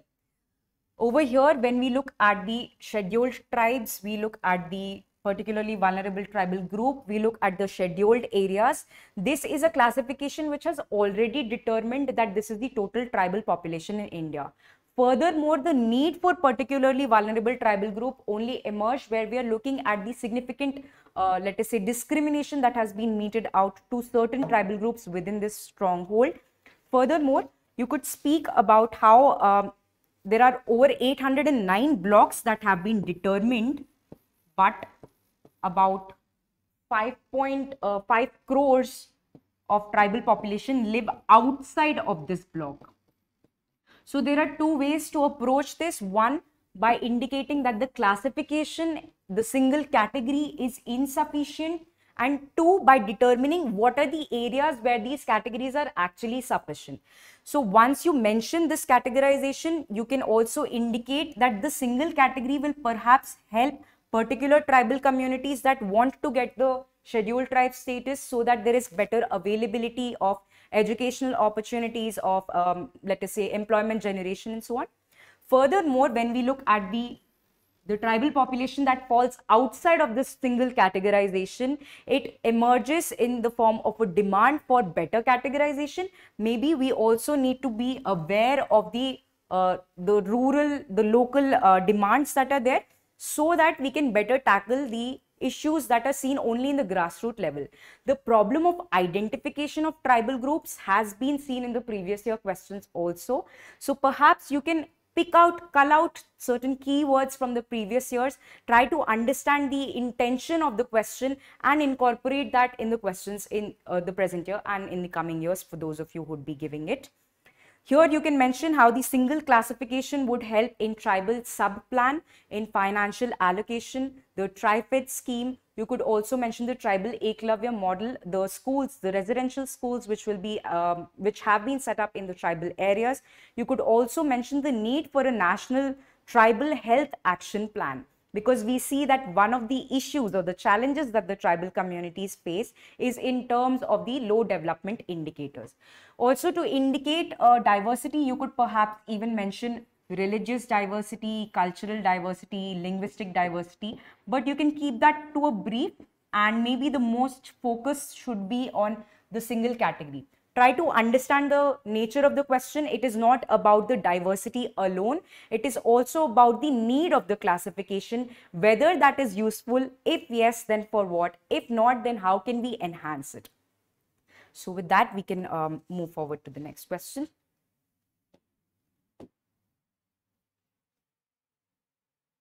Okay, this is another interesting question, again from the section salient features. The pulse of the section is mostly positive, and by pulse I refer to where we are looking at the characteristic features which render a quality of plurality, accommodation, assimilation, acculturation. So these are certain keywords which you should have in your mind regardless of whether they are asked directly in the question or not. Try to incorporate these keywords in your answers, because it renders a certain truth to the answer, because it determines the section from which the question has been asked. Coming to the question, it says, analyze the salience of sect in the Indian society vis-a-vis caste, region, religion. So since this is from unit 1, where we are looking at unity in diversity, we are looking at pluralism, how all of this leads to accommodation, we have to try to bring about those features through the answer. Now you can begin by a brief analysis about how India is known to be a land of plural religion, many religions, plural religious society, which indicates that we have seen the emergence of different, let us say, traders, travelers, invaders, kingdoms that have come and settled over here, which have rendered it a unique character, because it also leads to subcategorization or subdivision of religion itself. you could briefly mention how religion is subcategorized in the terms of the sect. For now, you could ignore cult. The brief difference between sect and cult is just this, that the sect is seen in a positive connotation, the cult is seen in a negative connotation. Both happen to be divergent forms of the mainstream religion. The sect, however, has certain initiation rites. It could hold on to certain ideas and the membership would be exclusive. The cult is seen in the negative format. It could be problematic for the individual. It could cause chaos. It could be violent in nature, therefore problematic for the society. And which is why it is not incorporated in this question, because the pulse is positive. It speaks about the unity in diversity, about plurality. Now, since we have established that there has been creation of different cultural groups, different groups within the religious community, it's imperative to mention the type of sect that are seen in the Indian society. Since you have read about it, you could briefly mention under Hinduism, Shaivism, Shaktism, Vaishnavism.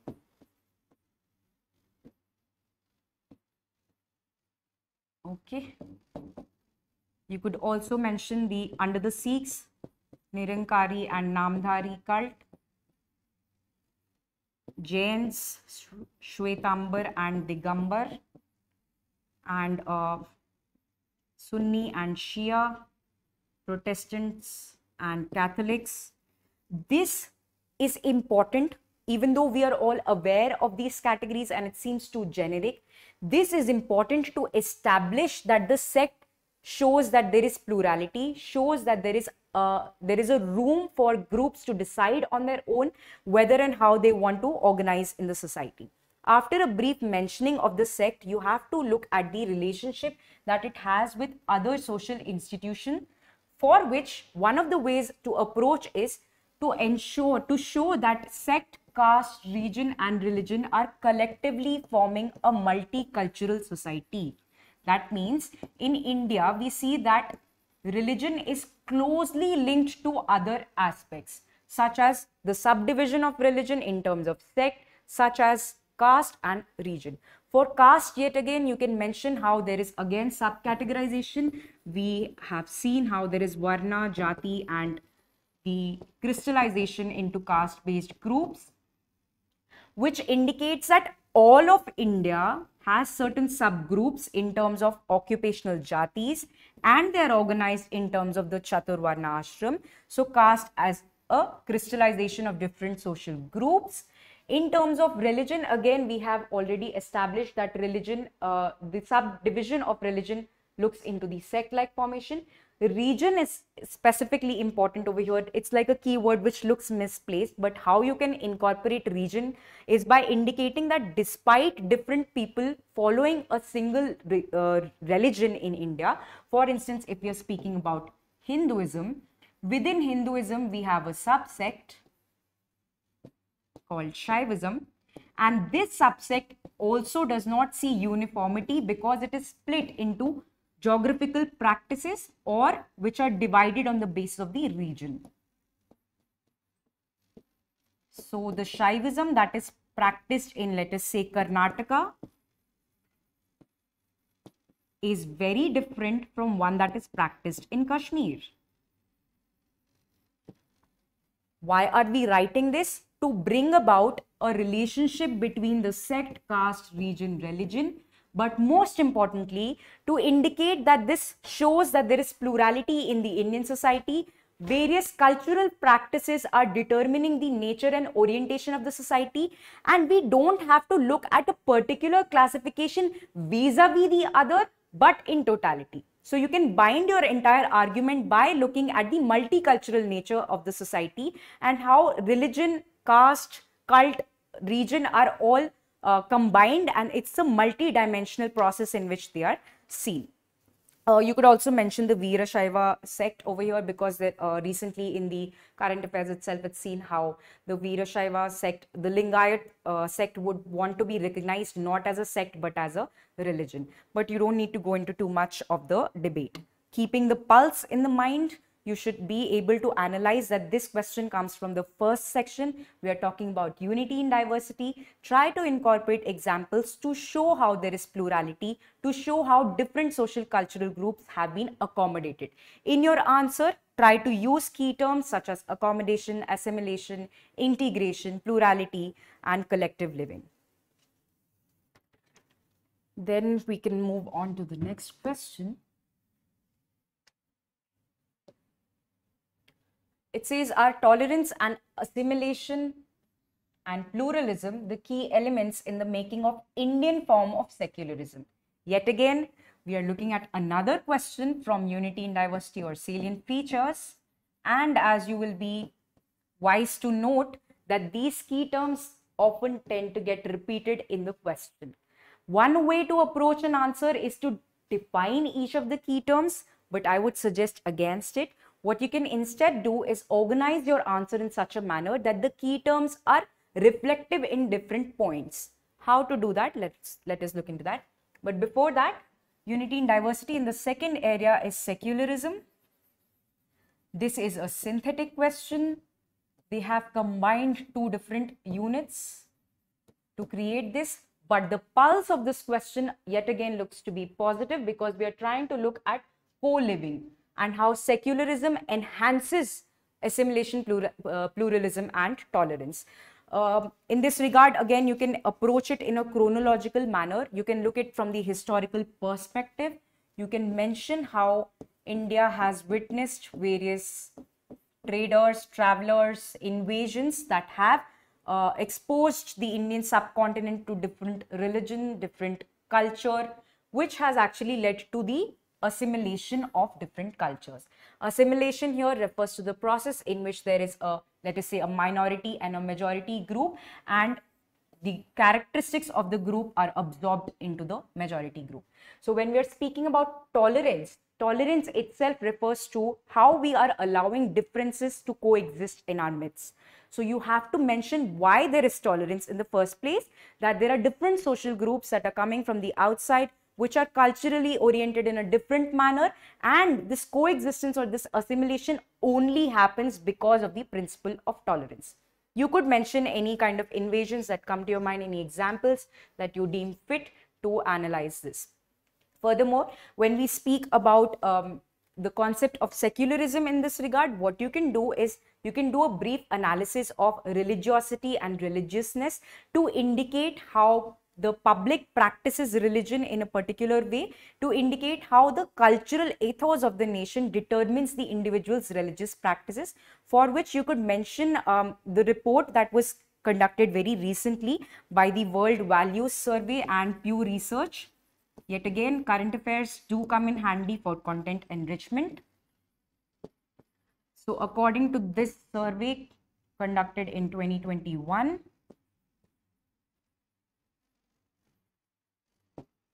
we see that about 84% of people in India continue to practice dharmic faiths, which is in contradiction to the entire global scenario where religiosity has been declining globally since 2007. Furthermore, we see that in the idea of what should the nation be, how should the nation be organized, what is the governance model, in these determination, we see that people are still united. People belonging to different walks of life, to different religious communities, caste, gender even, they all agree on certain principles which are more secular in character in terms of how the nation must be organized. So establish a interlinkage in your answer. Briefly begin by analyzing what is this tolerance, why does it come about, especially in a multi-religious country like India. Furthermore, you can use some current affairs analysis, some statistics to build on your argument, where you can mention the World Values Survey and the Pew Research.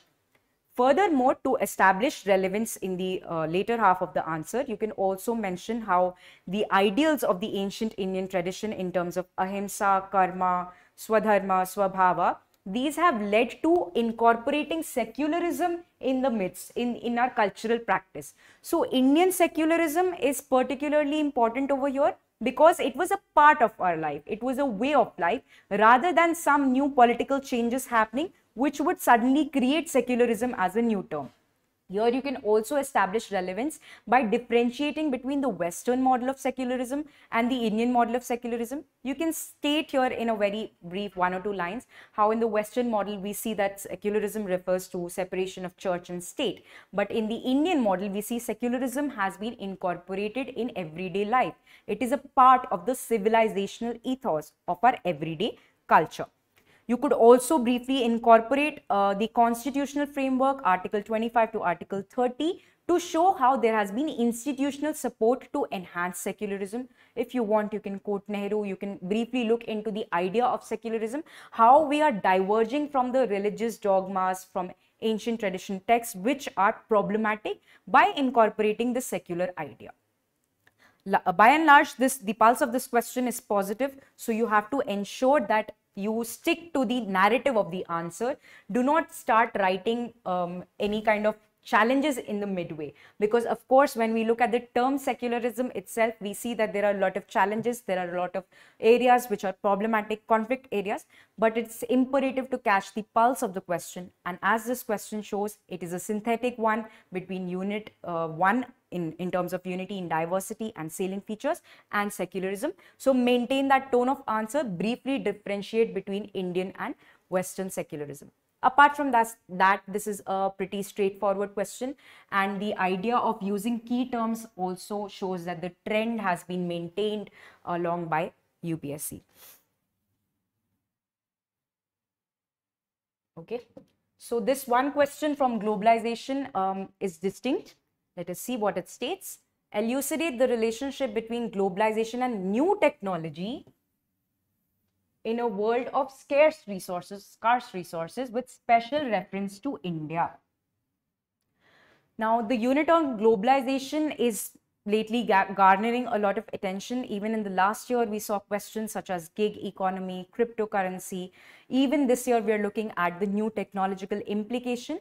One thing over here is that we can mention how new technology is useful in a general parlance in terms of new economical opportunities, new job opportunities, new academic opportunities, so on. But here the question specifically mentions scarce resources. So if you have studied thoroughly, you would also come across this term in population dynamics, where we look at Malthusian analysis of how scarcity of resources is going to be a problem in the long run, because the population is exploding and the resources are growing in an arithmetic progression. So geometric arithmetic progression, but it was proven false with new technology. So you can establish link to that somewhere, and then you can move on to globalization as the context in which the answer is placed. Here again, in terms of scarcity of resources, you can mention the report by Ministry of Statistics and Programming, which states that 11 states have shown decline in natural capital in the last decade. Furthermore, in the 6 years, the growth of forest stock has reduced by 10%. Try to incorporate certain kind of statistics which you would have read in your current affairs analysis to provide a dimension, to provide a context in which we can analyze these things further. Now, in terms of globalization, since the question revolves around that, you can mention new technology such as artificial intelligence, data learning, machine learning, data analytics. Mention these briefly and try to move on to how they have an impact on scarcity of resources. The direct impact that we can see is in terms of agriculture. So you could mention voltaics, smart irrigation, soil health card, remote sensing, usage of biofuels, and regenerative agriculture, which could lead to reduced ecological footprint. Now, there's another interesting thing that you can mention over here, an example of Japan, how we have the mercury, the issue of mercury pollution, which was tackled by the Minamata Bay. Here, the laws were organized in such a manner to reduce the impact of pollution on the society. Eventually, what would happen that yes, there will be less ecological footprint, but it also enhanced the new technology. Automobiles that were being created by Japan around that time period were considered to be world class. It enhanced the economy, it increased the GDP, it boosted the growth of the economy, despite having issues with the ecological footprint. So eventually, it's almost like hitting a bird with two stones, where we are using sustainable development and there is an efficient usage of resources Furthermore, the ecological footprint has come down. The production has enhanced in such a manner that it has become the it has tapped the global market for the automobile. So to analyze it in this manner, where we look at economy in terms of scarcity of resources, new technology in terms of innovation, and interlink it to sustainability. Now, this is a model that you can briefly look into and mention how India can learn from this. India can ensure that the new technology, which is seen in other parts of the world, can be effectively tapped due to the process of globalization, and it can enhance the resource optimization. It can allow us to attain sustainable development in the long run. Furthermore, you could indicate WASH initiative, land use patterns, certain other things you can incorporate to make your answer more multidimensional. Now, keep in mind that these kind of questions require you to be analytical. They need you to understand what is the key demand and how to go beyond the syllabus. So the terminology and the interlinkage of questions is more and more analytical. Thereafter, we don't see any direct questions. So try to interlink different components of the syllabus and establish a logical flow between these. The other area over here is to ensure that there is current affairs analysis for content enrichment. Now, the basic and static content which is used in every answer is relatively same. We also see that the pulse of every section is relatively the same. However, how can we enhance our answers? Perhaps by looking into the key terms which are used in previous year questions, number one. Number two, look into the framework of the question. The questions on categorization and classification into different social groups is something that I believe would be a repeated pattern in the years to come. So try to look at it in this manner, that there is an established classification or categorization or static part, and how do we go beyond that? How do we move beyond that? Also interlinking between different components. This is something that we teach in the classroom also, how to have an integrated approach to society, because none of the questions are straightforward anymore. So try to understand the interlink between different components. The society section is not that complex. The only complexity lies in understanding how to interlink logically the different components. What are the key terms that you can use? How should the answer have a flow? How to distinguish the answer from a very generic one to a specific one.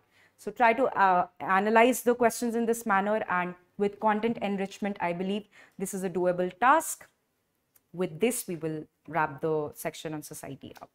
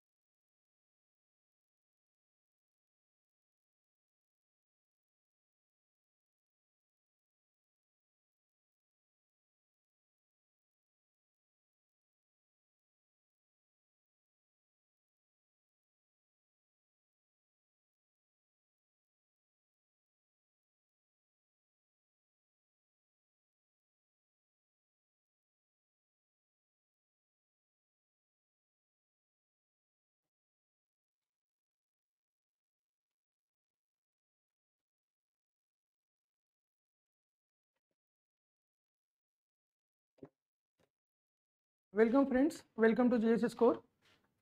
My name is Ruchir Kumar and I shall be discussing UPSC GS paper 1 for 2022, that is the mains examination, the section on geography. We shall be discussing each and every question, and I will give you a pragmatic understanding and a comparative analysis with last year UPSC GS paper 1 and this year's paper. So let us have a look.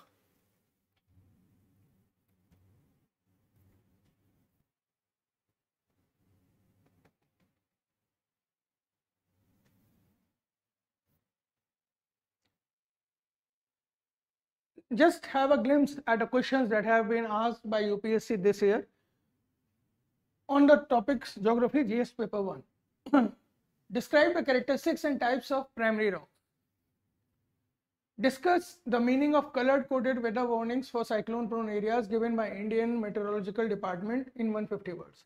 If you look at these two questions, the first question describes the characteristics and types of primary rocks. In 2021, there were 3 questions from geomorphology, and this year we are having one specific question from geomorphology, and it is more or less a direct question. If you look at past few years of UPSC, then almost since 2013, even 2 or 3 years before that, there had not been a single question which is a direct question based on geomorphology. The applied knowledge of geomorphology, in fact, it is a question on geology. A direct question: describe the characteristics and the types of primary rocks. Now it is a basic and a direct question which has been asked by UPSC after a long gap of time.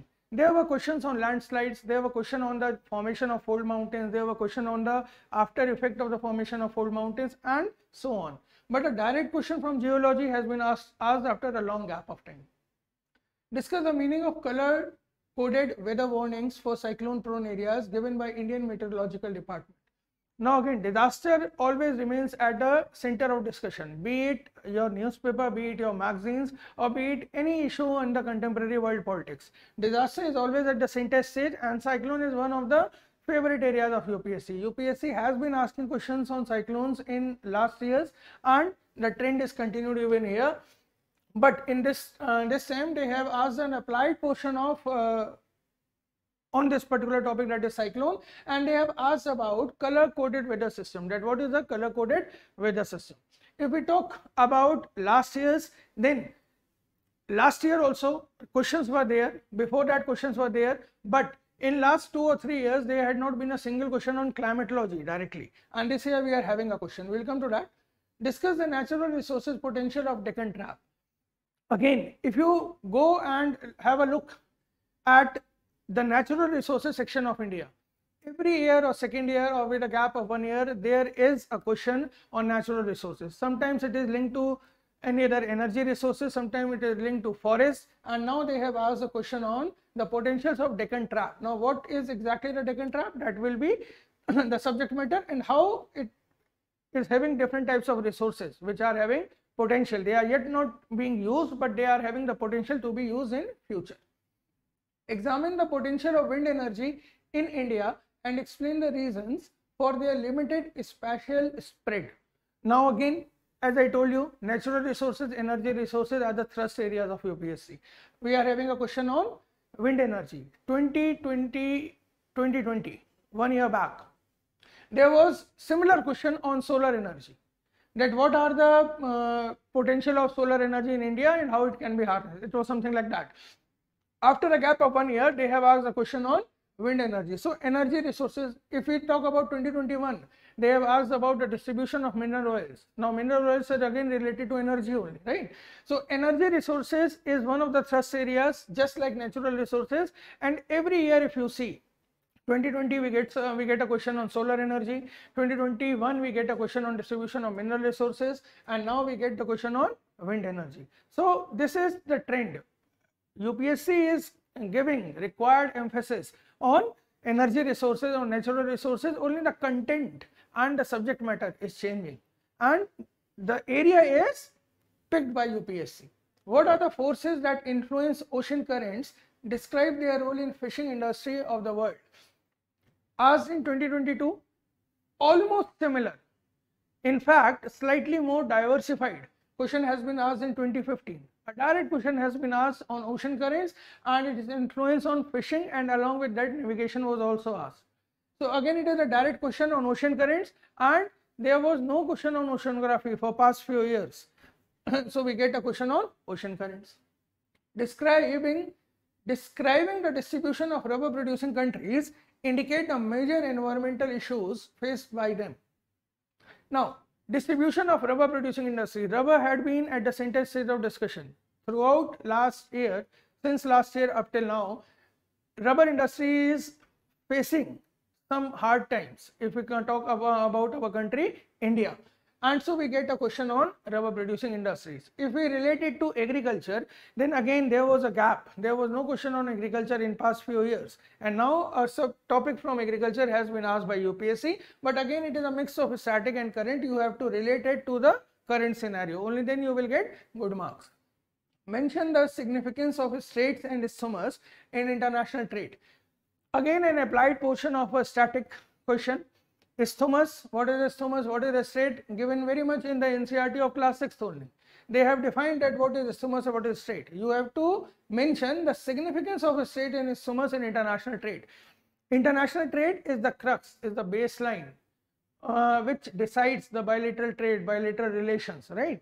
So if isthmus and straits are having their say, are having their role in international trade, we have to highlight that and we have to write that in a proper sequential manner. The last question that was asked on this subject geography, troposphere is a very significant atmospheric layer and that determines weather processes how. If we look at the trend analysis, then in last 2 years, 2020 and 2021, there was not even a single question on climatology, direct question on climatology. Here we are having a question after a gap of 2 years on the question on troposphere.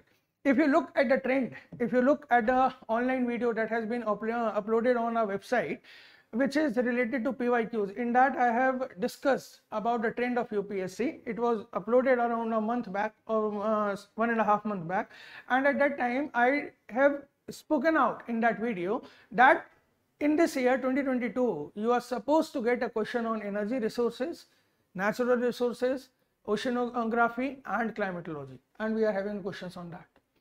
I was also anticipating a question on industries, which is exactly not there, but these 4 areas were highlighted in that video, in which I had already anticipated that these questions might come up in 2022 mains GS paper 1 for civil services examination, right?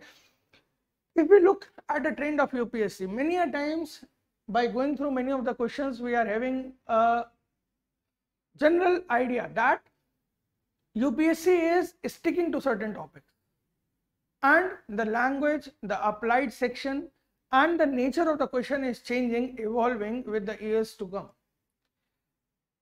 As I explained you about the ocean currents, it is happening like that.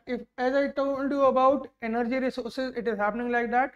So the proper areas on which UPSC is having the focus are determined and they are being evolved year after year, and so we are getting a variety and a diversity of questions that have come up in the examination. If you look at this entire paper, if you look at the paper directly, then barring 1 or 2 questions, none of the questions are very specific. They are very generalized questions, and anyone who is not even an aspirant for UPSC will have some or the other subject matter to write on these particular questions, right?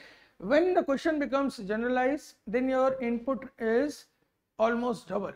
You require more efforts, you require more proper understanding, you require a proper synchronized answer in order to secure good marks, because if the question is specific, then the content is also specific, but as the question becomes diverse, it becomes generalized, then your aptitude, your ability to interlink the subjects, your ability to interlink and connect the topics and jot down there in your answer sheet becomes a challenge, and if you are successful in doing that, then you will get good marks. Again, it is a generalized paper, and UPSC is making its paper generalized, more and more generalized day by day, so you have to work accordingly. Now let us discuss each of these questions one by one, taking each question in detail.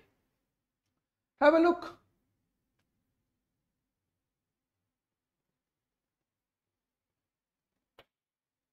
Have a look at this particular question.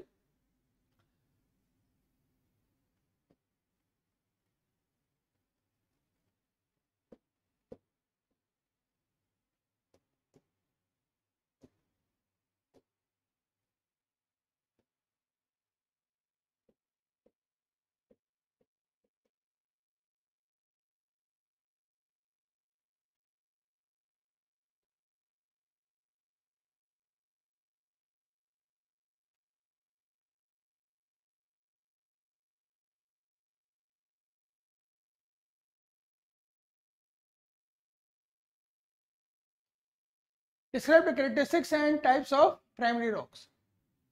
Now, question is composed of 2 things, 2 parts. One is the characteristics and the types of primary rocks. As I already told you that this is one of the questions that has been asked directly on geology after a long gap of time, and the question is more or less a direct. There are 2 parts of the question, the characteristics and the types of primary rocks. So you need to have an understanding, you need to put in there that what are the primary rocks, what can be the types of primary rocks, and what are the characteristics. If you go into the details of this particular topic as per the entire syllabus of geography, then it will become quite cumbersome. Why? Because there is no end to this particular topic. But you have to keep in mind that this is a 10 marker question. So you are supposed to finish up your entire content in just 150 words. In order to focus on those 150 words and to answer the question completely, you need to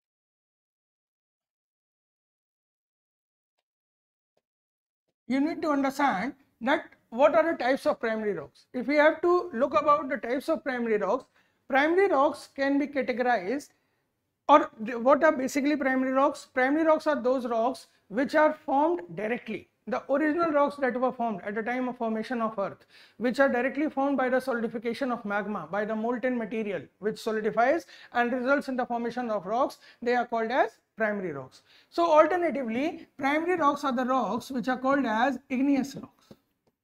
As per the rock cycle, we are having three types of rocks: igneous, sedimentary and metamorphic. Igneous rocks are called as primary rocks.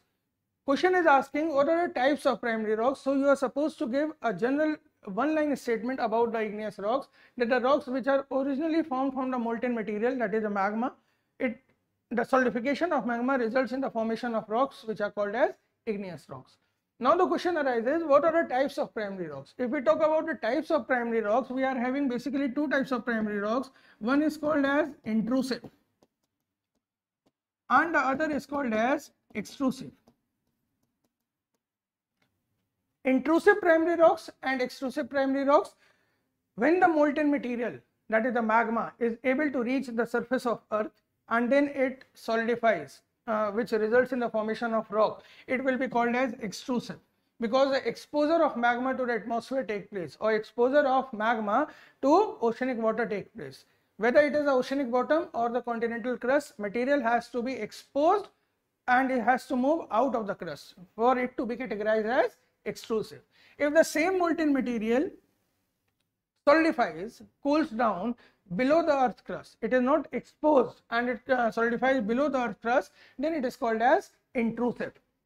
So if the material is solidifying below the earth crust, it will be called as intrusive. Extrusive, that will make that answer, that will help you to answer the types of primary rocks. Now what is the difference between types of primary rocks when it is intrusive or extrusive? That is also the requirement of the question. When the molten material moves out and solidifies on the surface of earth, then sudden cooling takes place. And when the same material solidifies below the earth's surface, then the cooling takes place, but it takes a longer period of time. When the cooling takes place slowly, and here it is fast cooling. So solidification is slow process over here and the solidification is a fast or a rapid process over here.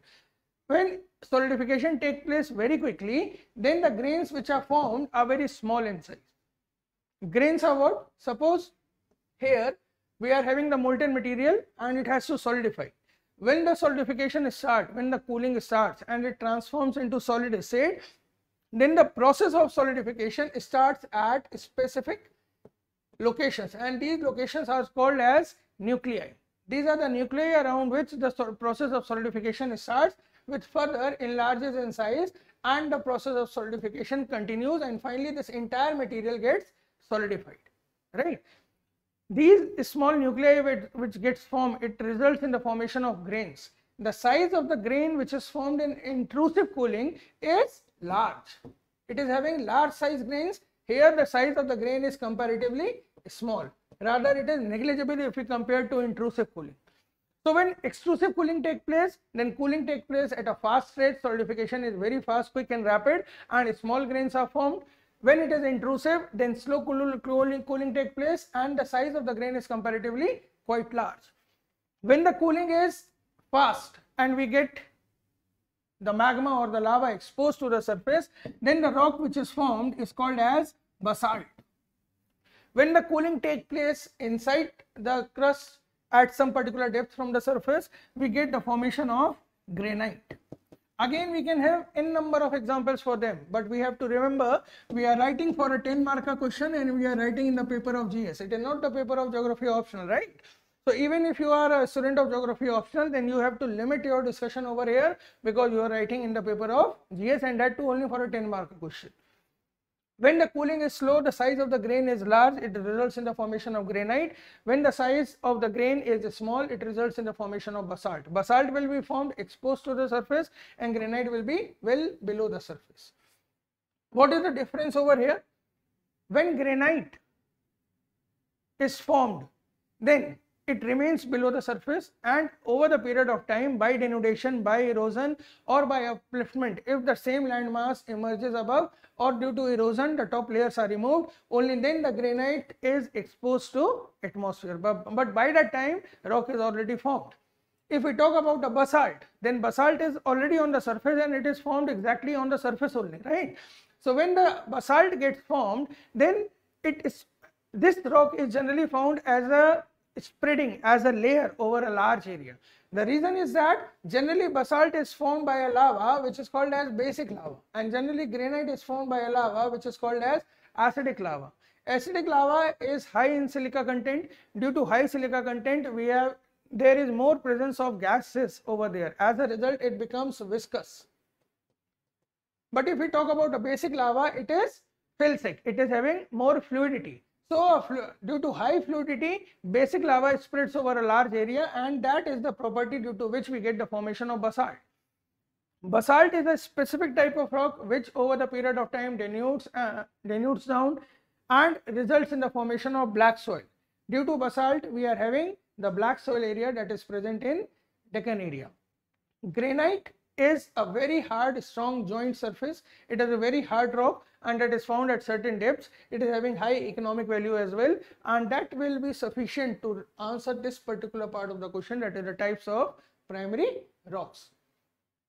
If we talk about the characteristics, then I have already discussed few of the characteristics as well. Granite is having large grains, basalt is having small grains. If we talk in general about the primary rocks, then primary rocks are igneous rocks. They are formed by hot molten material, and that hot molten material is having so high a temperature that it is unsuitable for fossils. Even if fossils are there, then they will be destroyed by fire.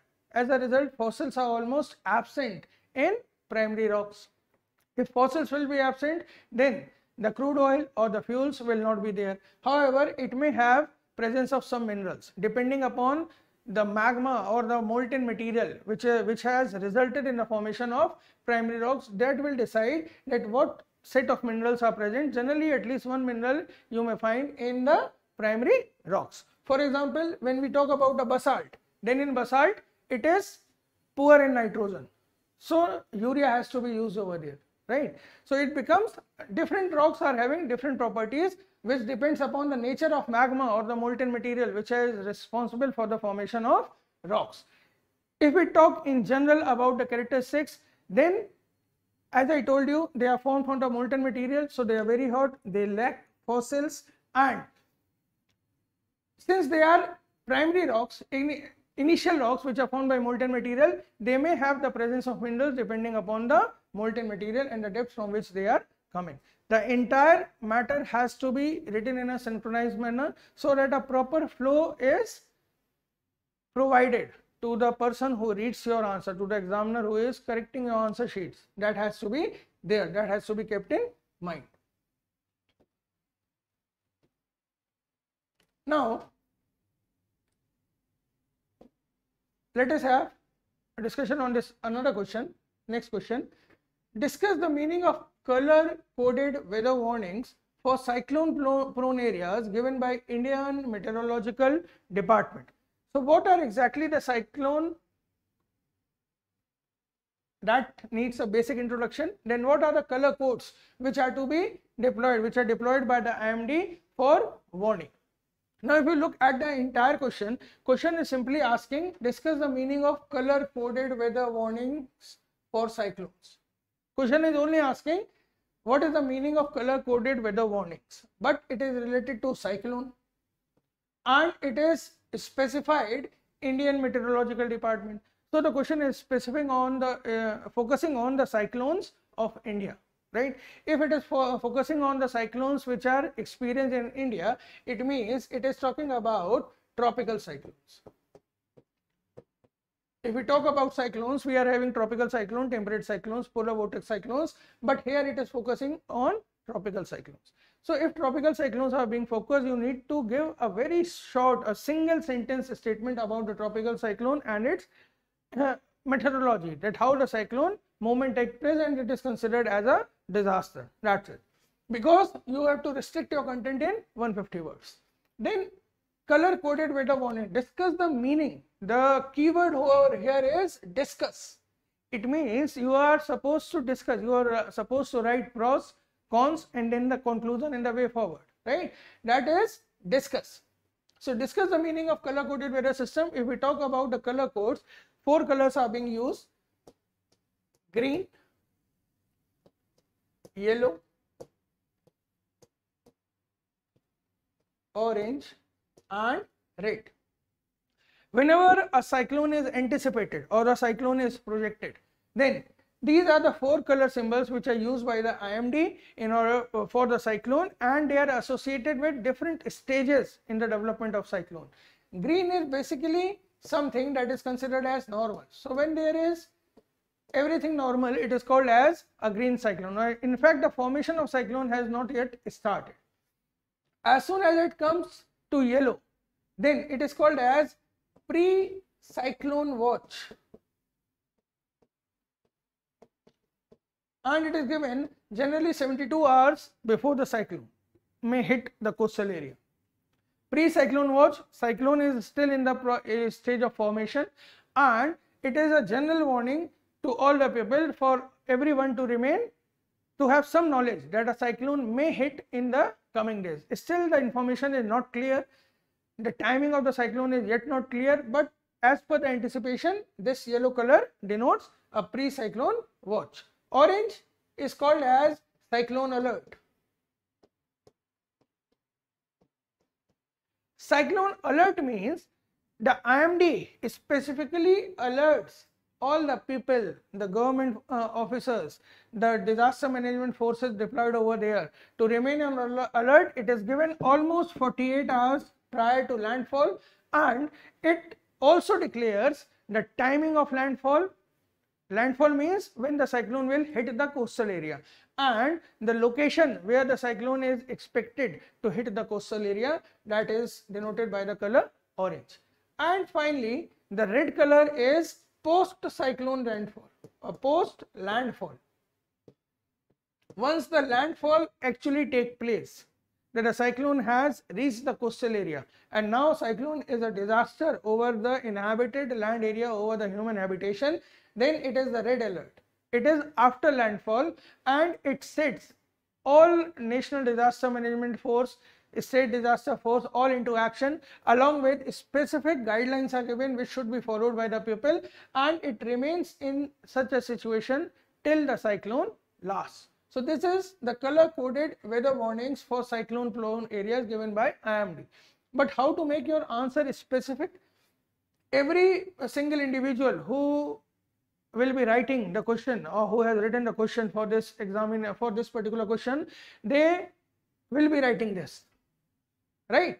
If you want to enhance your answer, you are supposed to draw a simple outline map of India, just a coastal map of India. You are not supposed to draw the land boundary map of India, and on this coastal map of India, you simply do what? Mark the areas which are prone to tropical cyclones. All along the eastern coast of India, mark this color, mark over here, the areas which are prone to tropical cyclone, and then on this map only you can specify that the the eastern coast of India is more prone to tropical cyclone as compared to west coast, because tropical cyclone once formed always moves under the influence of the trade winds, and the trade winds over the Indian subcontinent in normal circumstances are from northeast to southwest. This is the direction of trade winds, and a cyclone is bound to hit the eastern coast of India. Even by our experience, we know that West Bengal, Odisha, Andhra Pradesh, Tamil Nadu are more prone to tropical cyclone as compared to Kerala, Goa, Karnataka, Maharashtra and Gujarat, because generally the trade winds are moving in this manner.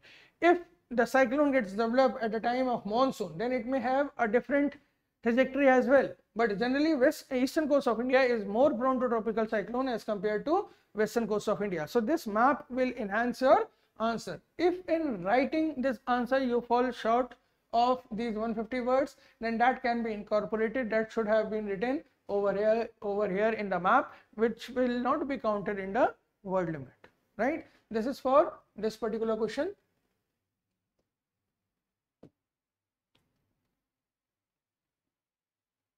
Next question.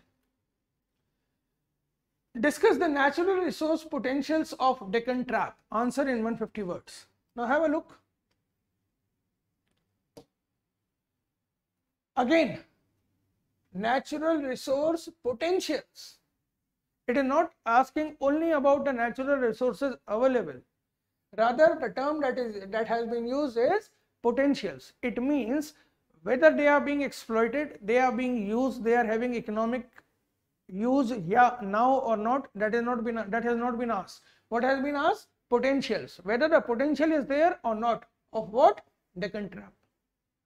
Discuss the natural resource potentials of Deccan Trap. Again, it is a 10 marker. You have to write in 150 words. So you will have to restrict your knowledge, specifically those students who are from geography optional. They have to restrict your knowledges. But you need to explain what is meant by Deccan Trap. A single line statement. Deccan Trap was formed by hotspot volcanism that was active near Reunion Islands of present. When Indian plate was crossing that region, then this lava got spread over almost 9 lakh square kilometer area, which resulted in the formation of Deccan Trap. Some part of that section got subducted in the ocean, and the remaining part that is present over the region of Gujarat, Maharashtra, some part of Rajasthan, some part of Madhya Pradesh, parts of Karnataka and Goa, that is Deccan Trap. At most, you can draw again a small map, outline map, and show the region as the Deccan Trap, and mark this region as the Deccan Trap, that is known as Deccan Plateau of India. This will be a basic definition. This figure will enhance your answer. And the natural resources potential of Deccan Trap. Now you have to write about the natural resources potential. What are the natural resources potential? So the current resources and the upcoming resources which are having anticipation to be discovered from, or they are already in the pipeline as per this region, that have to be jotted down here. Now what can be the natural resources potential? For this particular section, you will have to think in detail. Now have a look. What can be the natural resource potentials? First of all, those resources which are already present. The first natural resource which is present over here is the black soil region. Deccan Trap is formed from basaltic lava. That basalt resulted in the formation of black soil. Black soil is having specific properties that it is having clay texture. It is having more of clay content. If we talk about soil profile, soil is made up of sand, silt and clay. Here the content of clay is maximum. As a result, the size of the soil particles is minimum. If we compare it with alluvial or sandy or red and laterite soil, then the size particle is minimum in size, and thereby the water retention capacity is maximum. Why? Because the interparticular space in the soil particles in black soil is comparatively very less, and so it retains water for a longer duration of time. Due to this water retention capacity, this soil is ideal for those plants, for those crops, for those type of agricultural produce which need moisture in the roots but not in the atmosphere, not in the weather around them. So cotton becomes one such crop which requires moisture in the soil, but if humidity is present in the weather, then the cotton balls will collapse and they will not be having any economic value. So black soil is also called as cotton soil. Apart from cotton, this area is also known for growth of sugarcane. Along with that, soya bean. So it is a resource potential because these products, these agricultural produce are suited to this black soil, and black soil is a typical to Deccan Plateau. No other section in India is known for cotton cultivation. Think over that. The first cotton mill of India was established at Fort Gloucester, 1818, Kolkata, but that had to shut down. That is not a black soil area, because cotton grows somewhere else and the industry somewhere else will not be much favorable. As a result, it is a localized industry. So that black soil becomes one of the parameters. Natural resources potential of Deccan Trap. So black soil is one of the parameter. Apart from that, you can write about the mineral resources. There are certain minerals which are anticipated that they may be found in this particular location. A report by government says that uranium might be present over there. There might be gold which might be present over there. Along with that, ONGC has recently said that oil and natural gas might be present over here. This has not been proven as of now. There are various theories, but the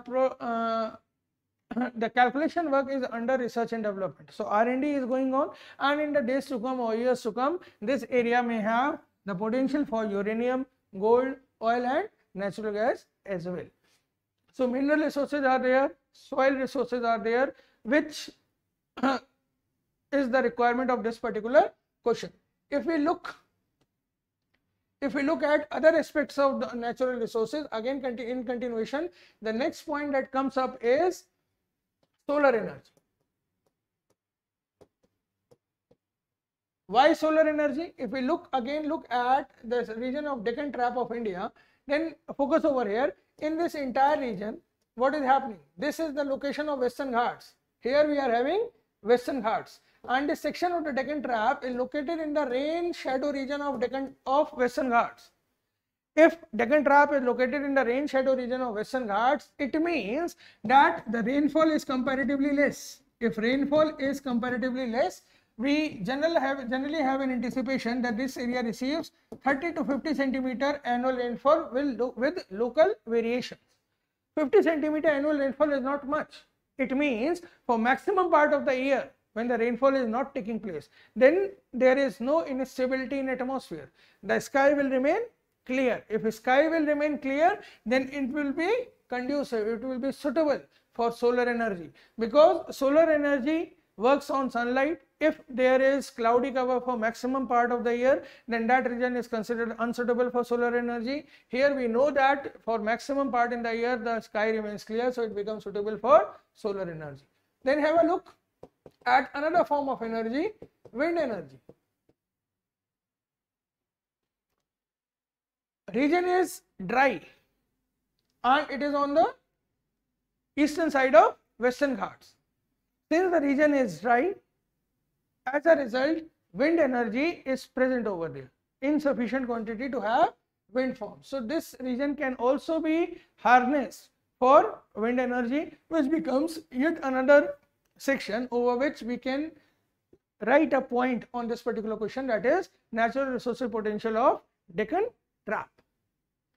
Agriculture, that is the black soil region. Then few minerals which are anticipated to be found in the Deccan Trap region. Solar energy, wind energy becomes important, right? Another section is that, another point is that what is the natural resource potential? What is the natural resource potential is that this particular region is close to coastal area. So infrastructure development is specifically related to ports, storage hubs for storing the goods which need to be transported internationally. It may become a destination for that, that is the Deccan Trap, because Mumbai port, Jawaharlal Nehru port, Kandla port, Goa, Marmagaon port, these are the four major international ports of India. Out of 6, 4 are located in the region of Deccan Trap. So it can be used as a source for international trade, and it can be used as a logistic hub for various multinational companies who are involved in the process of manufacturing, who are engaged in the secondary sector in India. For that it can be utilized, right?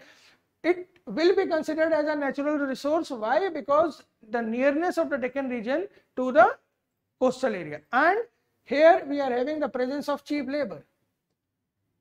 No one has inculcated or made the cheap labor reside in the Deccan area. Cheap labor is present over there because of lack of economic opportunity, because of failure of monsoon, because of highly dependent agriculture on monsoon. When the monsoon fails, the people are not having any labor. You must have heard about Vidarbha in Maharashtra, that is known for farmer suicide. So if an alternative source is available, then cheap labor is available. It means this region can be developed for industrialization, right? So all these points will contribute to your answer on Deccan Trap, and you are supposed to draw a map and show the region of Deccan Trap and its interconnectedness as well, right? That will be sufficient for this particular question. Next question. Examine the potential of wind energy in India and explain the reasons for their limited spatial spread. Now again, have a look. Examine the potential of wind energy in India and the reasons for their limited spatial spread. First of all, you are supposed to examine. When the keyword is examine, then you are supposed to write plus minus both, examine, and with a negative tone. Wind energy, potential of wind energy. If you are supposed to write or examine the potential of wind energy, which area will be having high wind energy? Wind energy is a type of energy in which windmills are rotated by the speed of the wind, and that is connected to turbine, which is connected to generator, to a dynamo, and finally electricity is produced, right?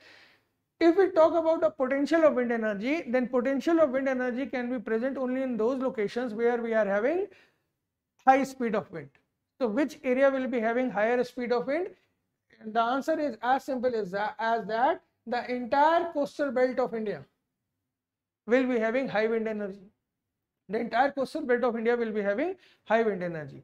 If we talk exactly about the coastal area on the western side, then here we are having Western Ghats, and the western coastal plains are comparatively very narrow. If we talk about the Eastern Ghats are wide, and the eastern coastal plains are comparatively wide. So Eastern coastal plains are having more potential for wind energy. Moreover, for maximum period of time, you have to write all this. India is under the influence of northeast trade winds. So for maximum part of the year, wind is blowing in this direction. So if we use this western coast for wind farms, it will be affected by the leeward effect of the Western Ghats. But if we look at this side, here it will be directly affected by the trade winds, and if we take Eastern Ghats into consideration, then it will be affected by the windward side. So the speed will be high. Here the wind is moving over the oceanic area. This is what? This is Bay of Bengal. So if wind is moving over the oceanic area, since no friction is there is no object to offer friction. As a result, the speed of the wind increases, and when it enters the coastal area, it is having high speed, and then after interacting with the mangrove belts over there, interacting with the housings, interacting with the buildings and the vegetation over there, then the speed reduces.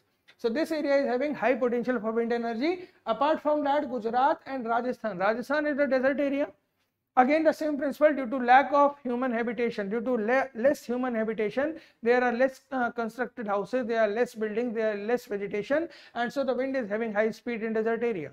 Gujarat, the coastal area, is having high speed. So Gujarat, Rajasthan becomes the potential hubs for wind energy. Apart from that, Tamil Nadu has eventually developed wind energy farms, and they are working nicely, right? So the potential of wind energy is present in our country, India, but it is not being harnessed at the rate at which we are having the potential. And so the question says, explain the reasons for their limited spatial spread.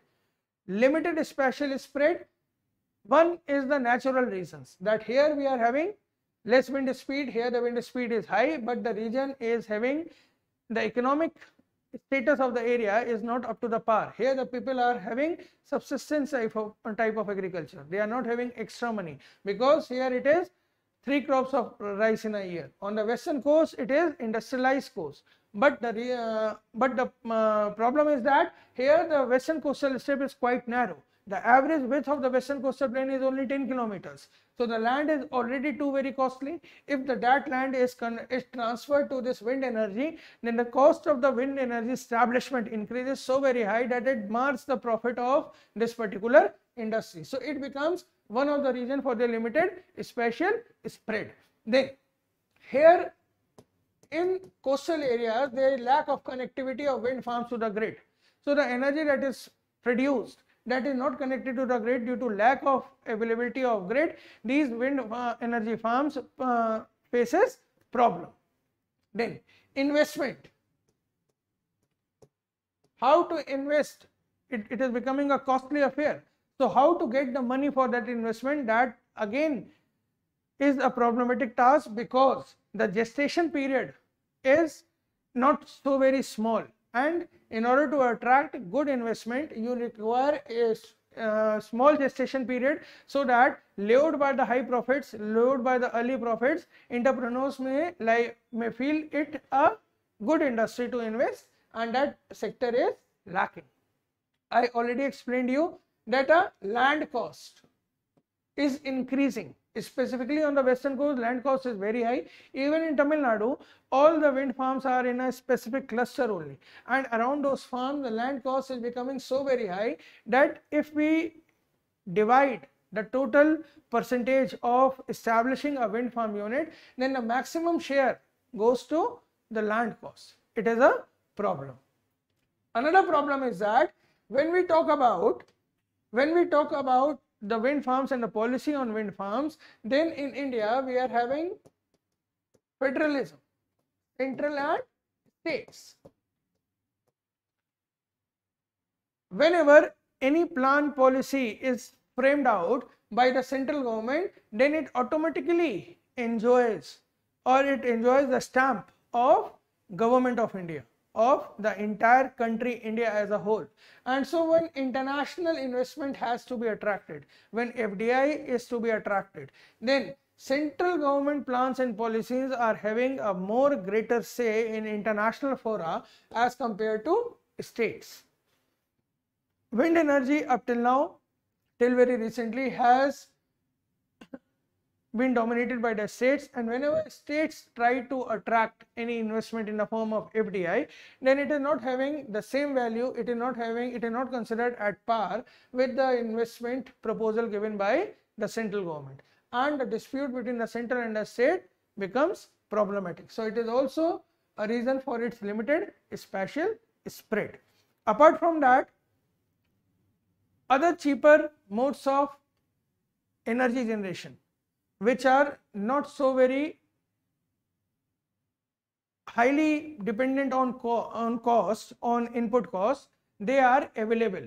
Solar energy is a cheaper mode of transport, and India being a tropical country is having immense amount of sunlight throughout the year, except a few locations which are having very high rainfall and cloud cover is there.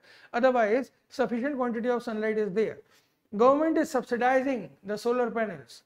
The raw material for the manufacturing of solar panels, silica, that is found in India, that is available in India in abundance, and so the rate is comparatively less. And so due to availability of other cheaper modes of energy generation, this wind energy section is facing a lopsided approach both by the government and the entrepreneurs in our country, India. So this will be sufficient to answer this particular question, that is explain the reasons for the limited spatial spread. When I am speaking out many sentences, but you are supposed to get the idea, right? And that idea has to be compressed in this word limit, 150 words. If the ideas are flowing, then you can exceed the word limit by even 10% or even by 20%. But if you are having a flow of idea, if each single sentence, a small sentence, is having altogether a different idea, otherwise you will have to restrict your answer in 150 words. Next question. what are the forces that influence ocean currents? Describe their role in fishing industry of the world. Now here, have a look at the question. I already told you that in 2015 the same question was asked, more or less the same question, and now the question is again there in front of you, and here the question is for 250 words. It is a 15 mark. So before attempting this question, you have to read the marks, that what is the marks assigned to the question and for how many marks you are supposed to write it. So what are the forces that influence the ocean currents? One part of the question. Describe their role in fishing industry of the world. Now it depends upon the whims and fancies of the UPSC, whether both parts of the question will be evaluated on an equal note or whether one part will be having more weightage as compared to other part, right? So you are supposed to balance your answer and you have to answer the question in totality without making any differences. First part, what are the factors that influence the ocean currents? What are the forces? I'm sorry, what are the forces that influence the ocean current? So it is asking about the forces, and even if the term is used forces, in fact it is asking about the factors which influence the ocean currents. When we talk about the factors which influence the ocean currents, then temperature, or you can say insolation, becomes one of the factors for the genesis of ocean currents.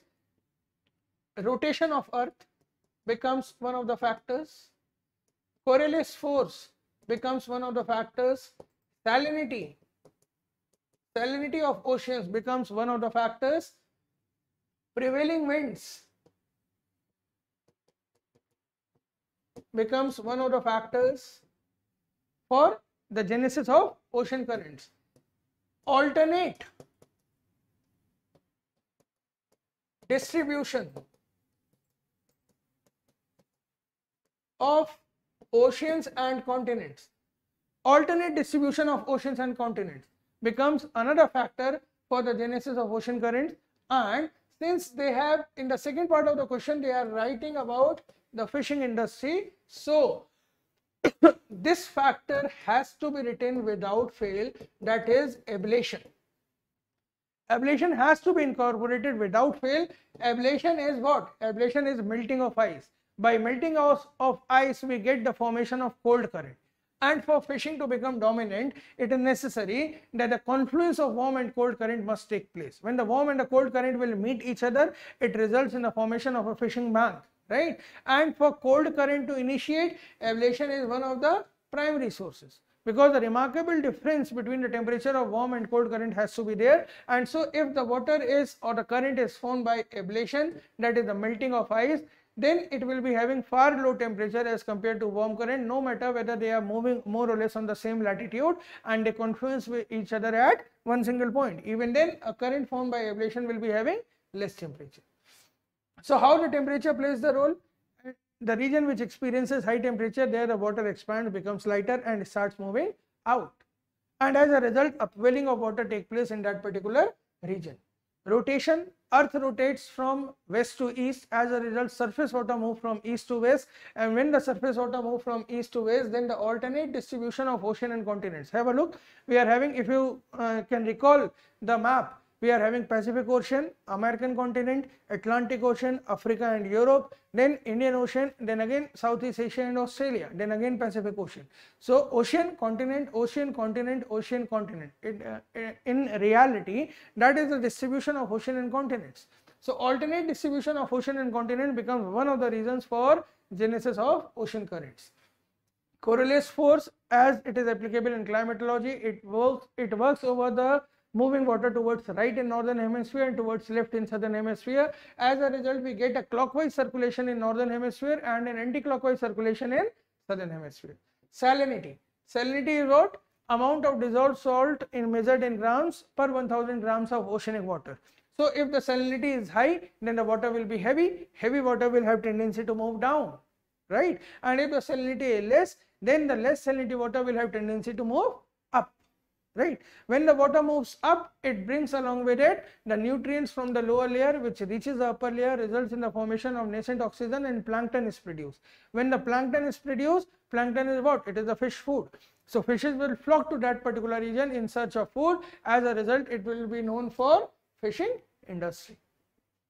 Prevailing winds, the winds that move, they drag the surface ocean water in a particular direction, and hence these prevailing winds result in the formation of ocean currents. It is also one of the major reasons for the genesis of ocean currents, that is called as prevailing winds. So these are the forces that influence the ocean currents. What are ocean currents? You will start your answer with a single statement. What are ocean currents? Ocean currents are like rivers flowing in the oceanic area on the surface from one place to another. They are dependent on such and such and such factors, and you need to explain all these factors.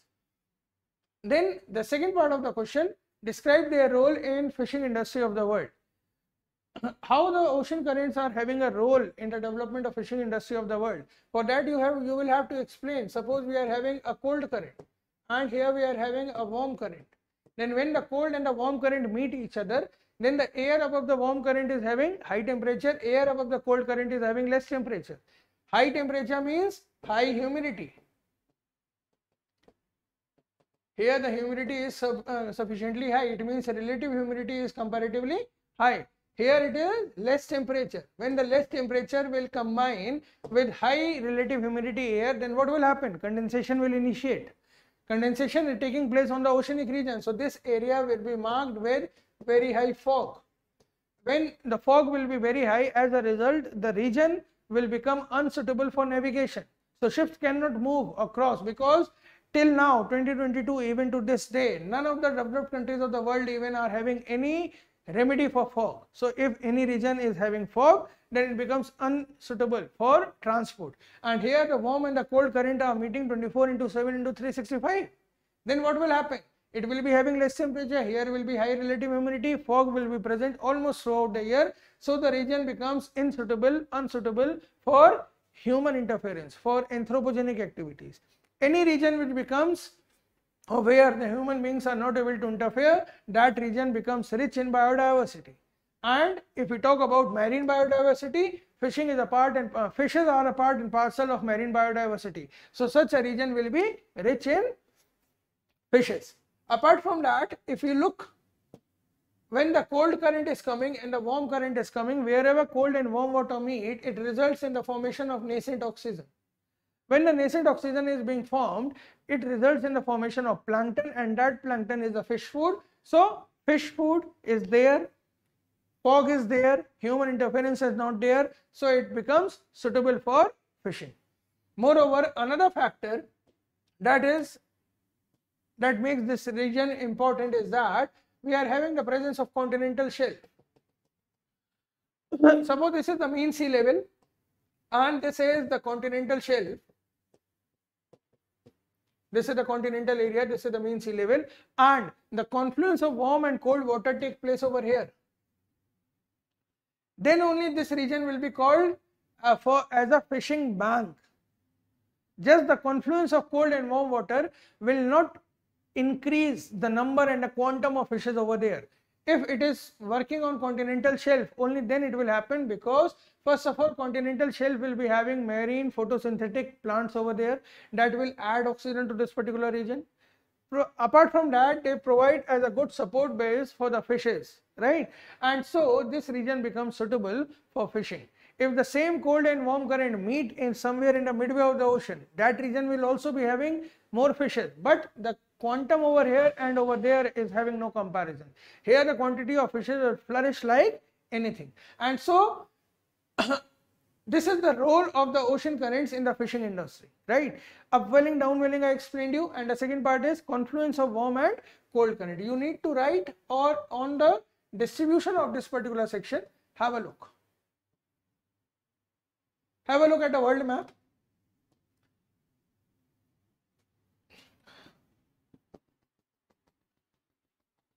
This is the location of equator. On the northern side of equator, here we are having the current that is called as Gulf Stream. This current is called as Gulf Stream. Here, from here by ablation, we get a current that is called as Labrador current. Labrador current is the cold current. Gulf Stream is the warm current. They confluence each other along Newfoundland. And along Newfoundland, we get the formation of a fishing bank, which is called as Grand Fishing Bank. Right? That is called as Grand Fishing Bank. Then later on, Gulf Stream moves forward as North Atlantic drift. It is supported by the westerlies, and so it is called as now drift. It moves forward. A part of this North Atlantic drift reaches the coast of Norway, and here it is called as Norwegian warm current. It is known as Norwegian warm current. And if you look, it is not shown in this particular map. If you look at the northwestern side of Norway, it is highly zigzag. If you will look in your atlases, you will find that it is highly zigzag. It is having coastal cuts. These coastal cuts are called as fjords. They are called as fjords. Fjords are having the cold polar and subpolar waters. The original temperature at this particular region is comparatively less, so it is having cold waters, and the warm Norwegian current reaches over there. So the warm water of the Norwegian current and the cold polar water confluences with each other here on the northwestern side of Norway, which again results in the formation of a fishing bank, which is called as Great Fishing Bank. Here it was Grand Fishing Bank, and this is called as Great Fishing Bank. Got that? Then in the same manner, a section of this North Atlantic drift enters the English Channel. This is the English Channel. English Channel is between UK and France. Here it is English Channel. The current enters over there. This current is called as Rennell current. Rennell was the person who discovered this current, who found this current. It is named after him. It is Rennell current, and it is a warm current. And it reaches the region of North Sea. This is North Sea. Again, North Sea is close to subpolar region. It is having cold waters. The cold waters of North Sea and the warm Rennell current provides the required criteria for confluence of warm and cold water, and we get the formation of third fishing bank of the world over here, which is called as Dogger Fishing Bank. It is on the eastern coast of UK. And if you look at the North Sea, if you will look in your atlases, in the North Sea is one of the most shallow sea of the world. It is having very less depth. In fact, this entire North Sea works as a continental shelf. Here the continental shelf was of Newfoundland, here the continental shelf of Norway, and here the entire North Sea is the continental shelf, and the eastern coast of UK works as a continental shelf. And there is a fourth fishing bank which is formed over here. From here, the current that moves northward is called as Kuroshio. From the north, we get the cold current that is called as Oyashio. Oyashio and Kuroshio confluences on the eastern coast of Japan and results in the formation of the fourth fishing bank of the world, and that is called as Japan Fishing Bank. It is also known as Nippon Fishing Bank. Nippon is the old name of Japan. It is also known as Honshu Fishing Bank because Honshu is the largest island of Japan, having the capital Tokyo, and the maximum part of the fishing bank is located on the Honshu island, so also called as Honshu or Nippon or Japan Fishing Bank by the confluence of Kuroshio and Oyashio, right? In this manner, we get the fishing activities dominant. Then have a look over here along the coast of Peru. Here, due to upwelling, we get very prominent fishing.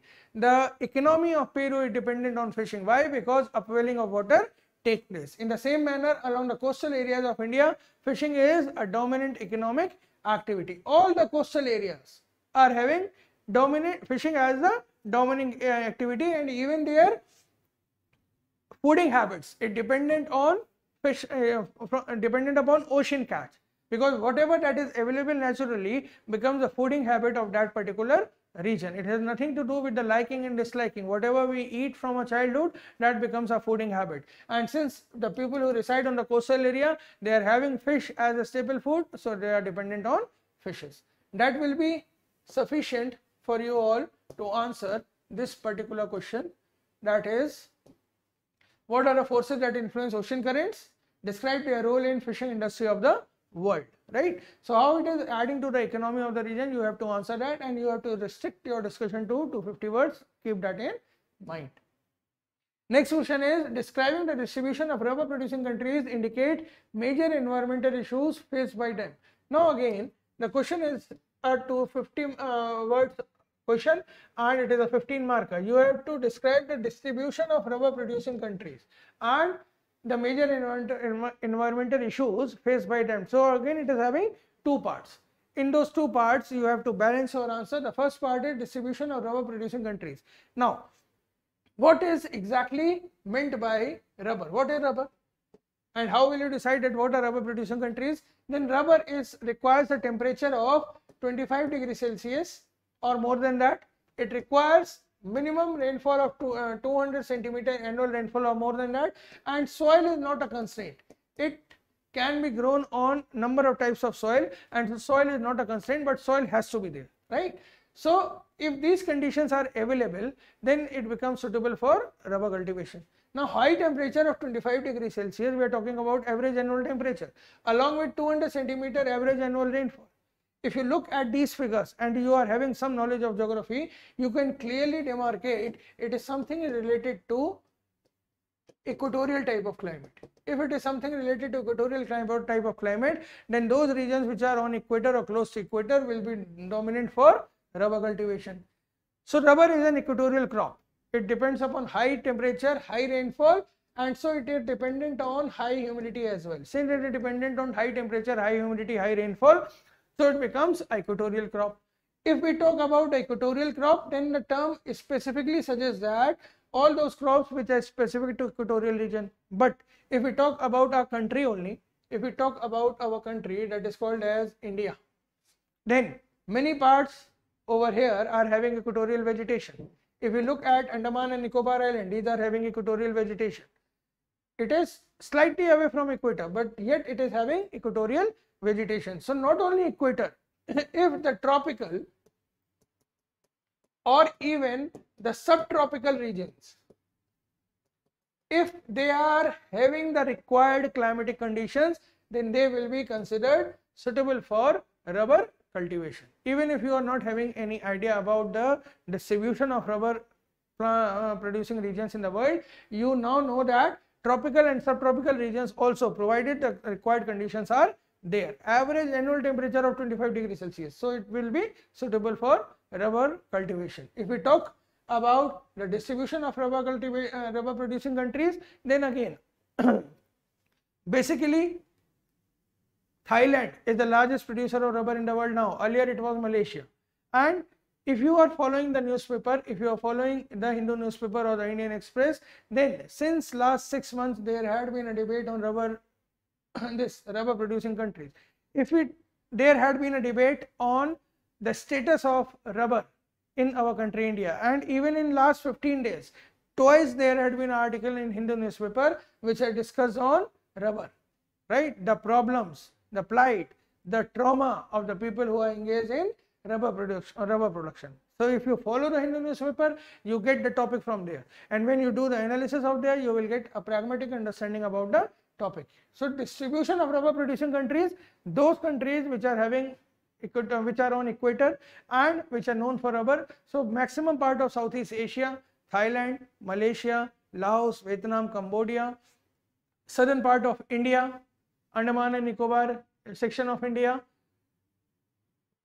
parts of Brazil, some part of Central America, that is the major region where we are having the distribution of rubber.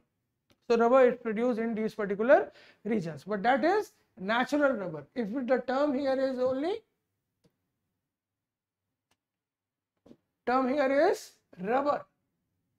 rubber producing countries. So there are two types of rubber, natural rubber and synthetic rubber. When we talk about a synthetic rubber, then USA, Europe, China, Japan will also come into play, right?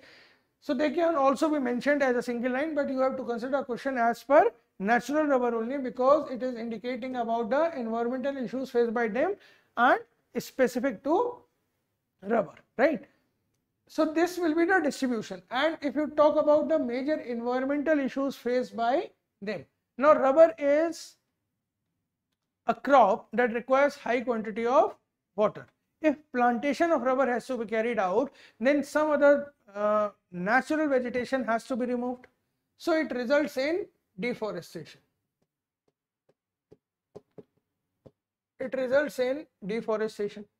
This is major environmental issues faced by them. So deforestation becomes an outcome of flourishing of rubber industry. Deforestation. Apart from deforestation, if you look, then loss of biodiversity, that is flora and fauna. Loss of biodiversity, that is flora and fauna, take place. Loss of habitat take place. If the deforestation will take place, then some of the wild animals will be losing their habitat, and so deforestation, loss of biodiversity, loss of habitat, they becomes the natural environmental implications. Then depletion of water.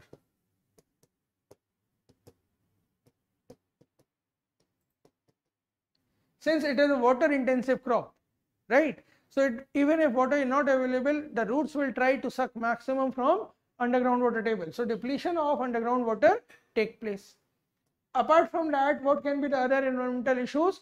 When this rubber is produced, then what will you do with the natural rubber? Will it be directly sold in the market? No, the latex has to be processed.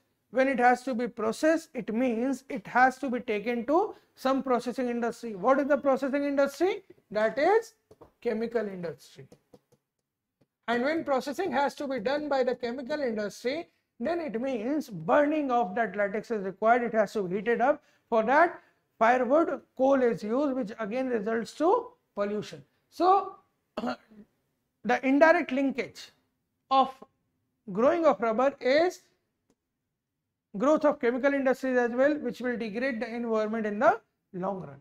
So these can be assembled and can be written in a structured manner one after another, which will help you to answer the second part of the question, that indicate the major environmental issues faced by them. By whom? By rubber producing countries. So what are the environmental issues faced by the rubber producing countries? That you can enumerate in this manner, right? That's all for this particular question. Let's move on to next question. Mention the significance of straits and isthmus in international trade. As I already told you,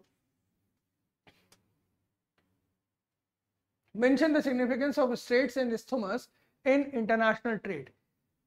Straits, isthmus, NCERT class 6. It is given over there. What is meant by strait? What is meant by isthmus?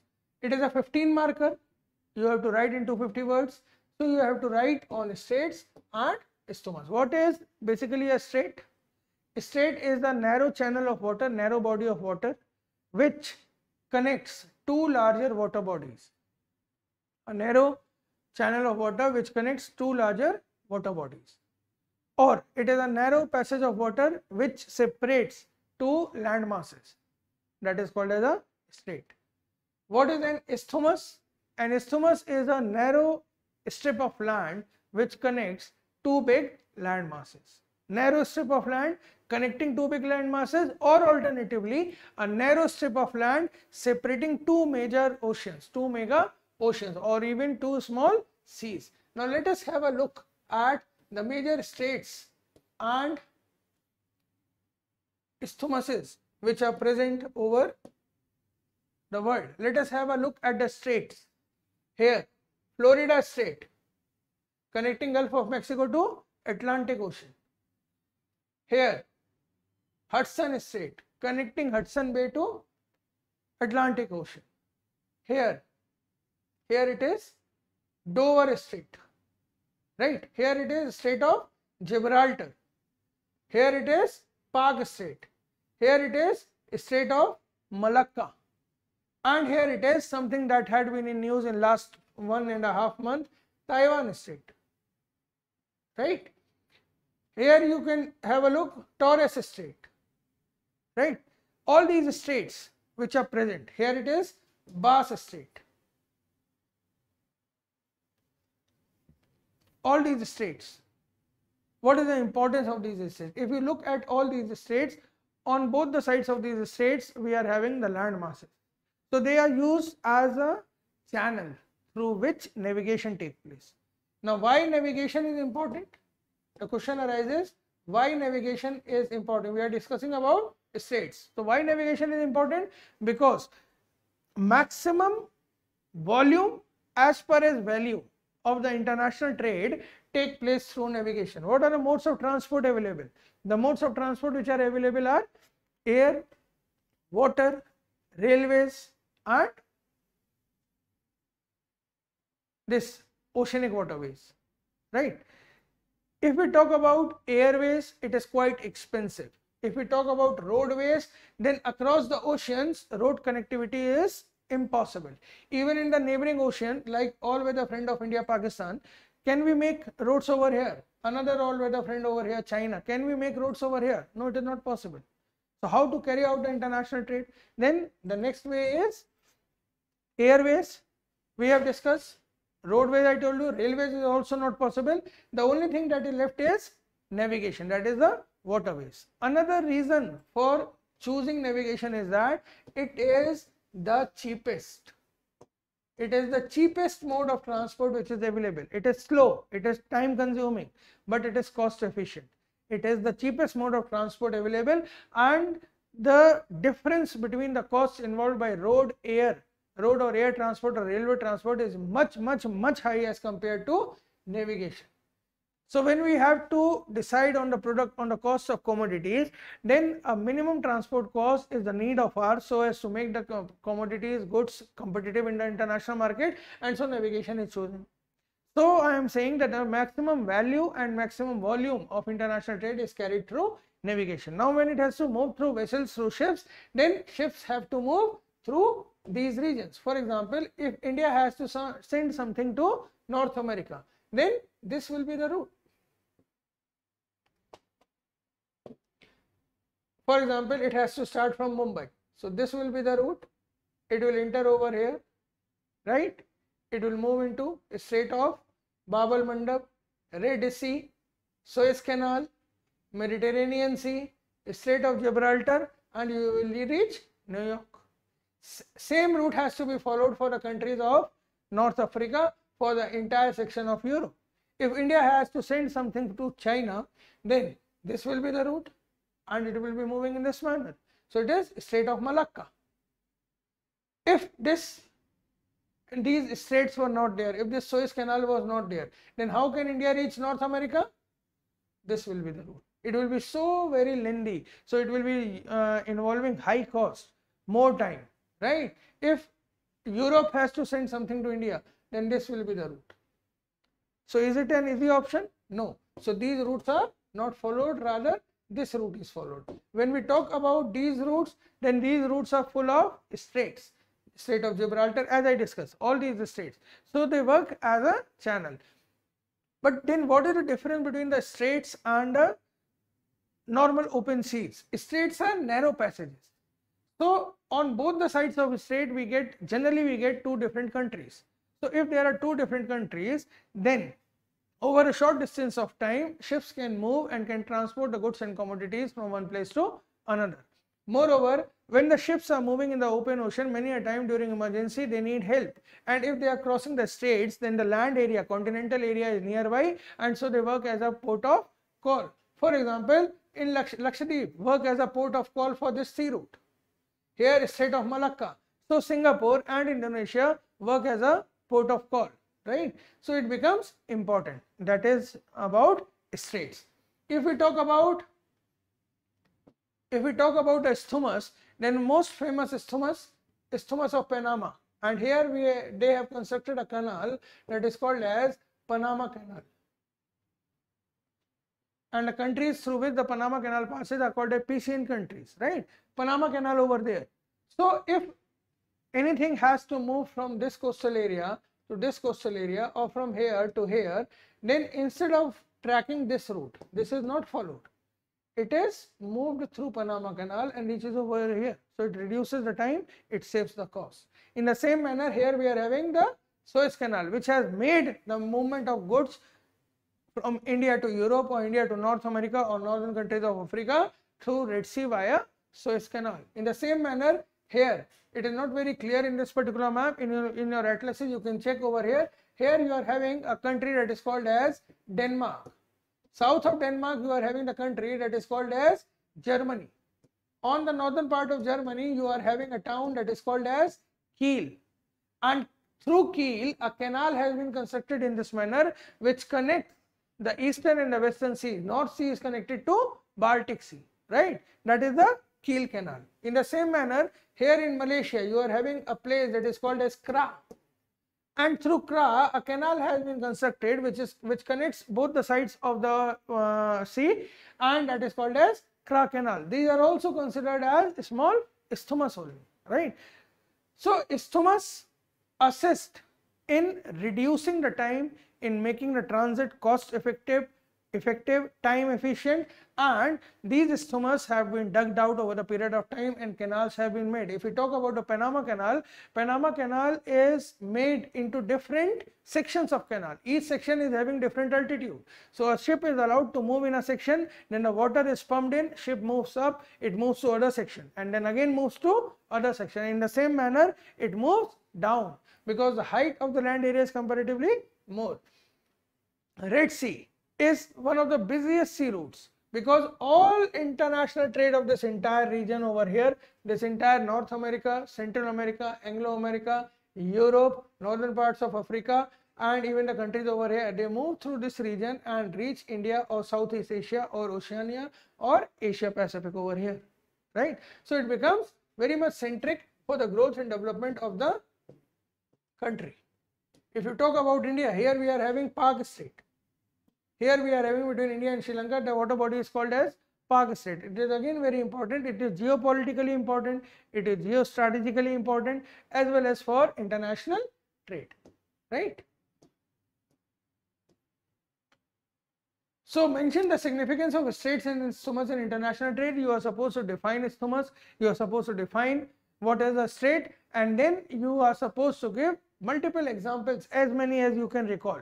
There can be hundreds of examples, as many as you can recall, you need to put in over there and write the significance of straits and isthmus in general, and if you know some specific data, you can write specific as well. That will not make any much difference whether you are writing specific or you are writing in general.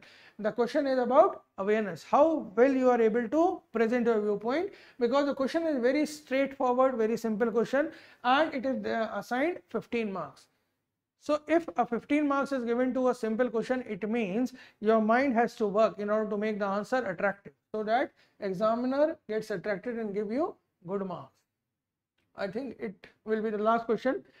Troposphere is a very significant atmospheric layer that determines weather processes how. Now again a very direct question. Troposphere is given right from class 6 NCERT to in all the textbooks, whether you are reading higher books or normal books. Troposphere, everyone knows that. If we look at the general structure, suppose on this side we are having equator, here we are having the 90-degree polar area, and we look at troposphere. Then the height of troposphere is almost 18 kilometers on equator, and it is approximately 8 kilometers on the polar area. This layer is called as troposphere. This is surface of Earth. Over troposphere, we are having the presence of this layer that is called as ozone. We are having the presence of this layer that is called as ozone. And the question is asking, troposphere is a very significant atmospheric layer that determines weather processes how. So first of all, define troposphere. So troposphere is like a blanket of Earth. It is the most dense layer of Earth's atmosphere, having maximum pressure and density. As we move up in troposphere, pressure, temperature, density, all three reduces. As we move up in atmosphere, up in troposphere, then the rate of reduction of temperature is called as normal lapse rate, right? In troposphere, since it is having very high density at the bottom, it is able to trap the terrestrial radiation. The radiation which is radiated by the Earth, that radiation is trapped, and thereby the temperature of the troposphere increases. The temperature of this particular layer increases, which helps in keeping the planet warm.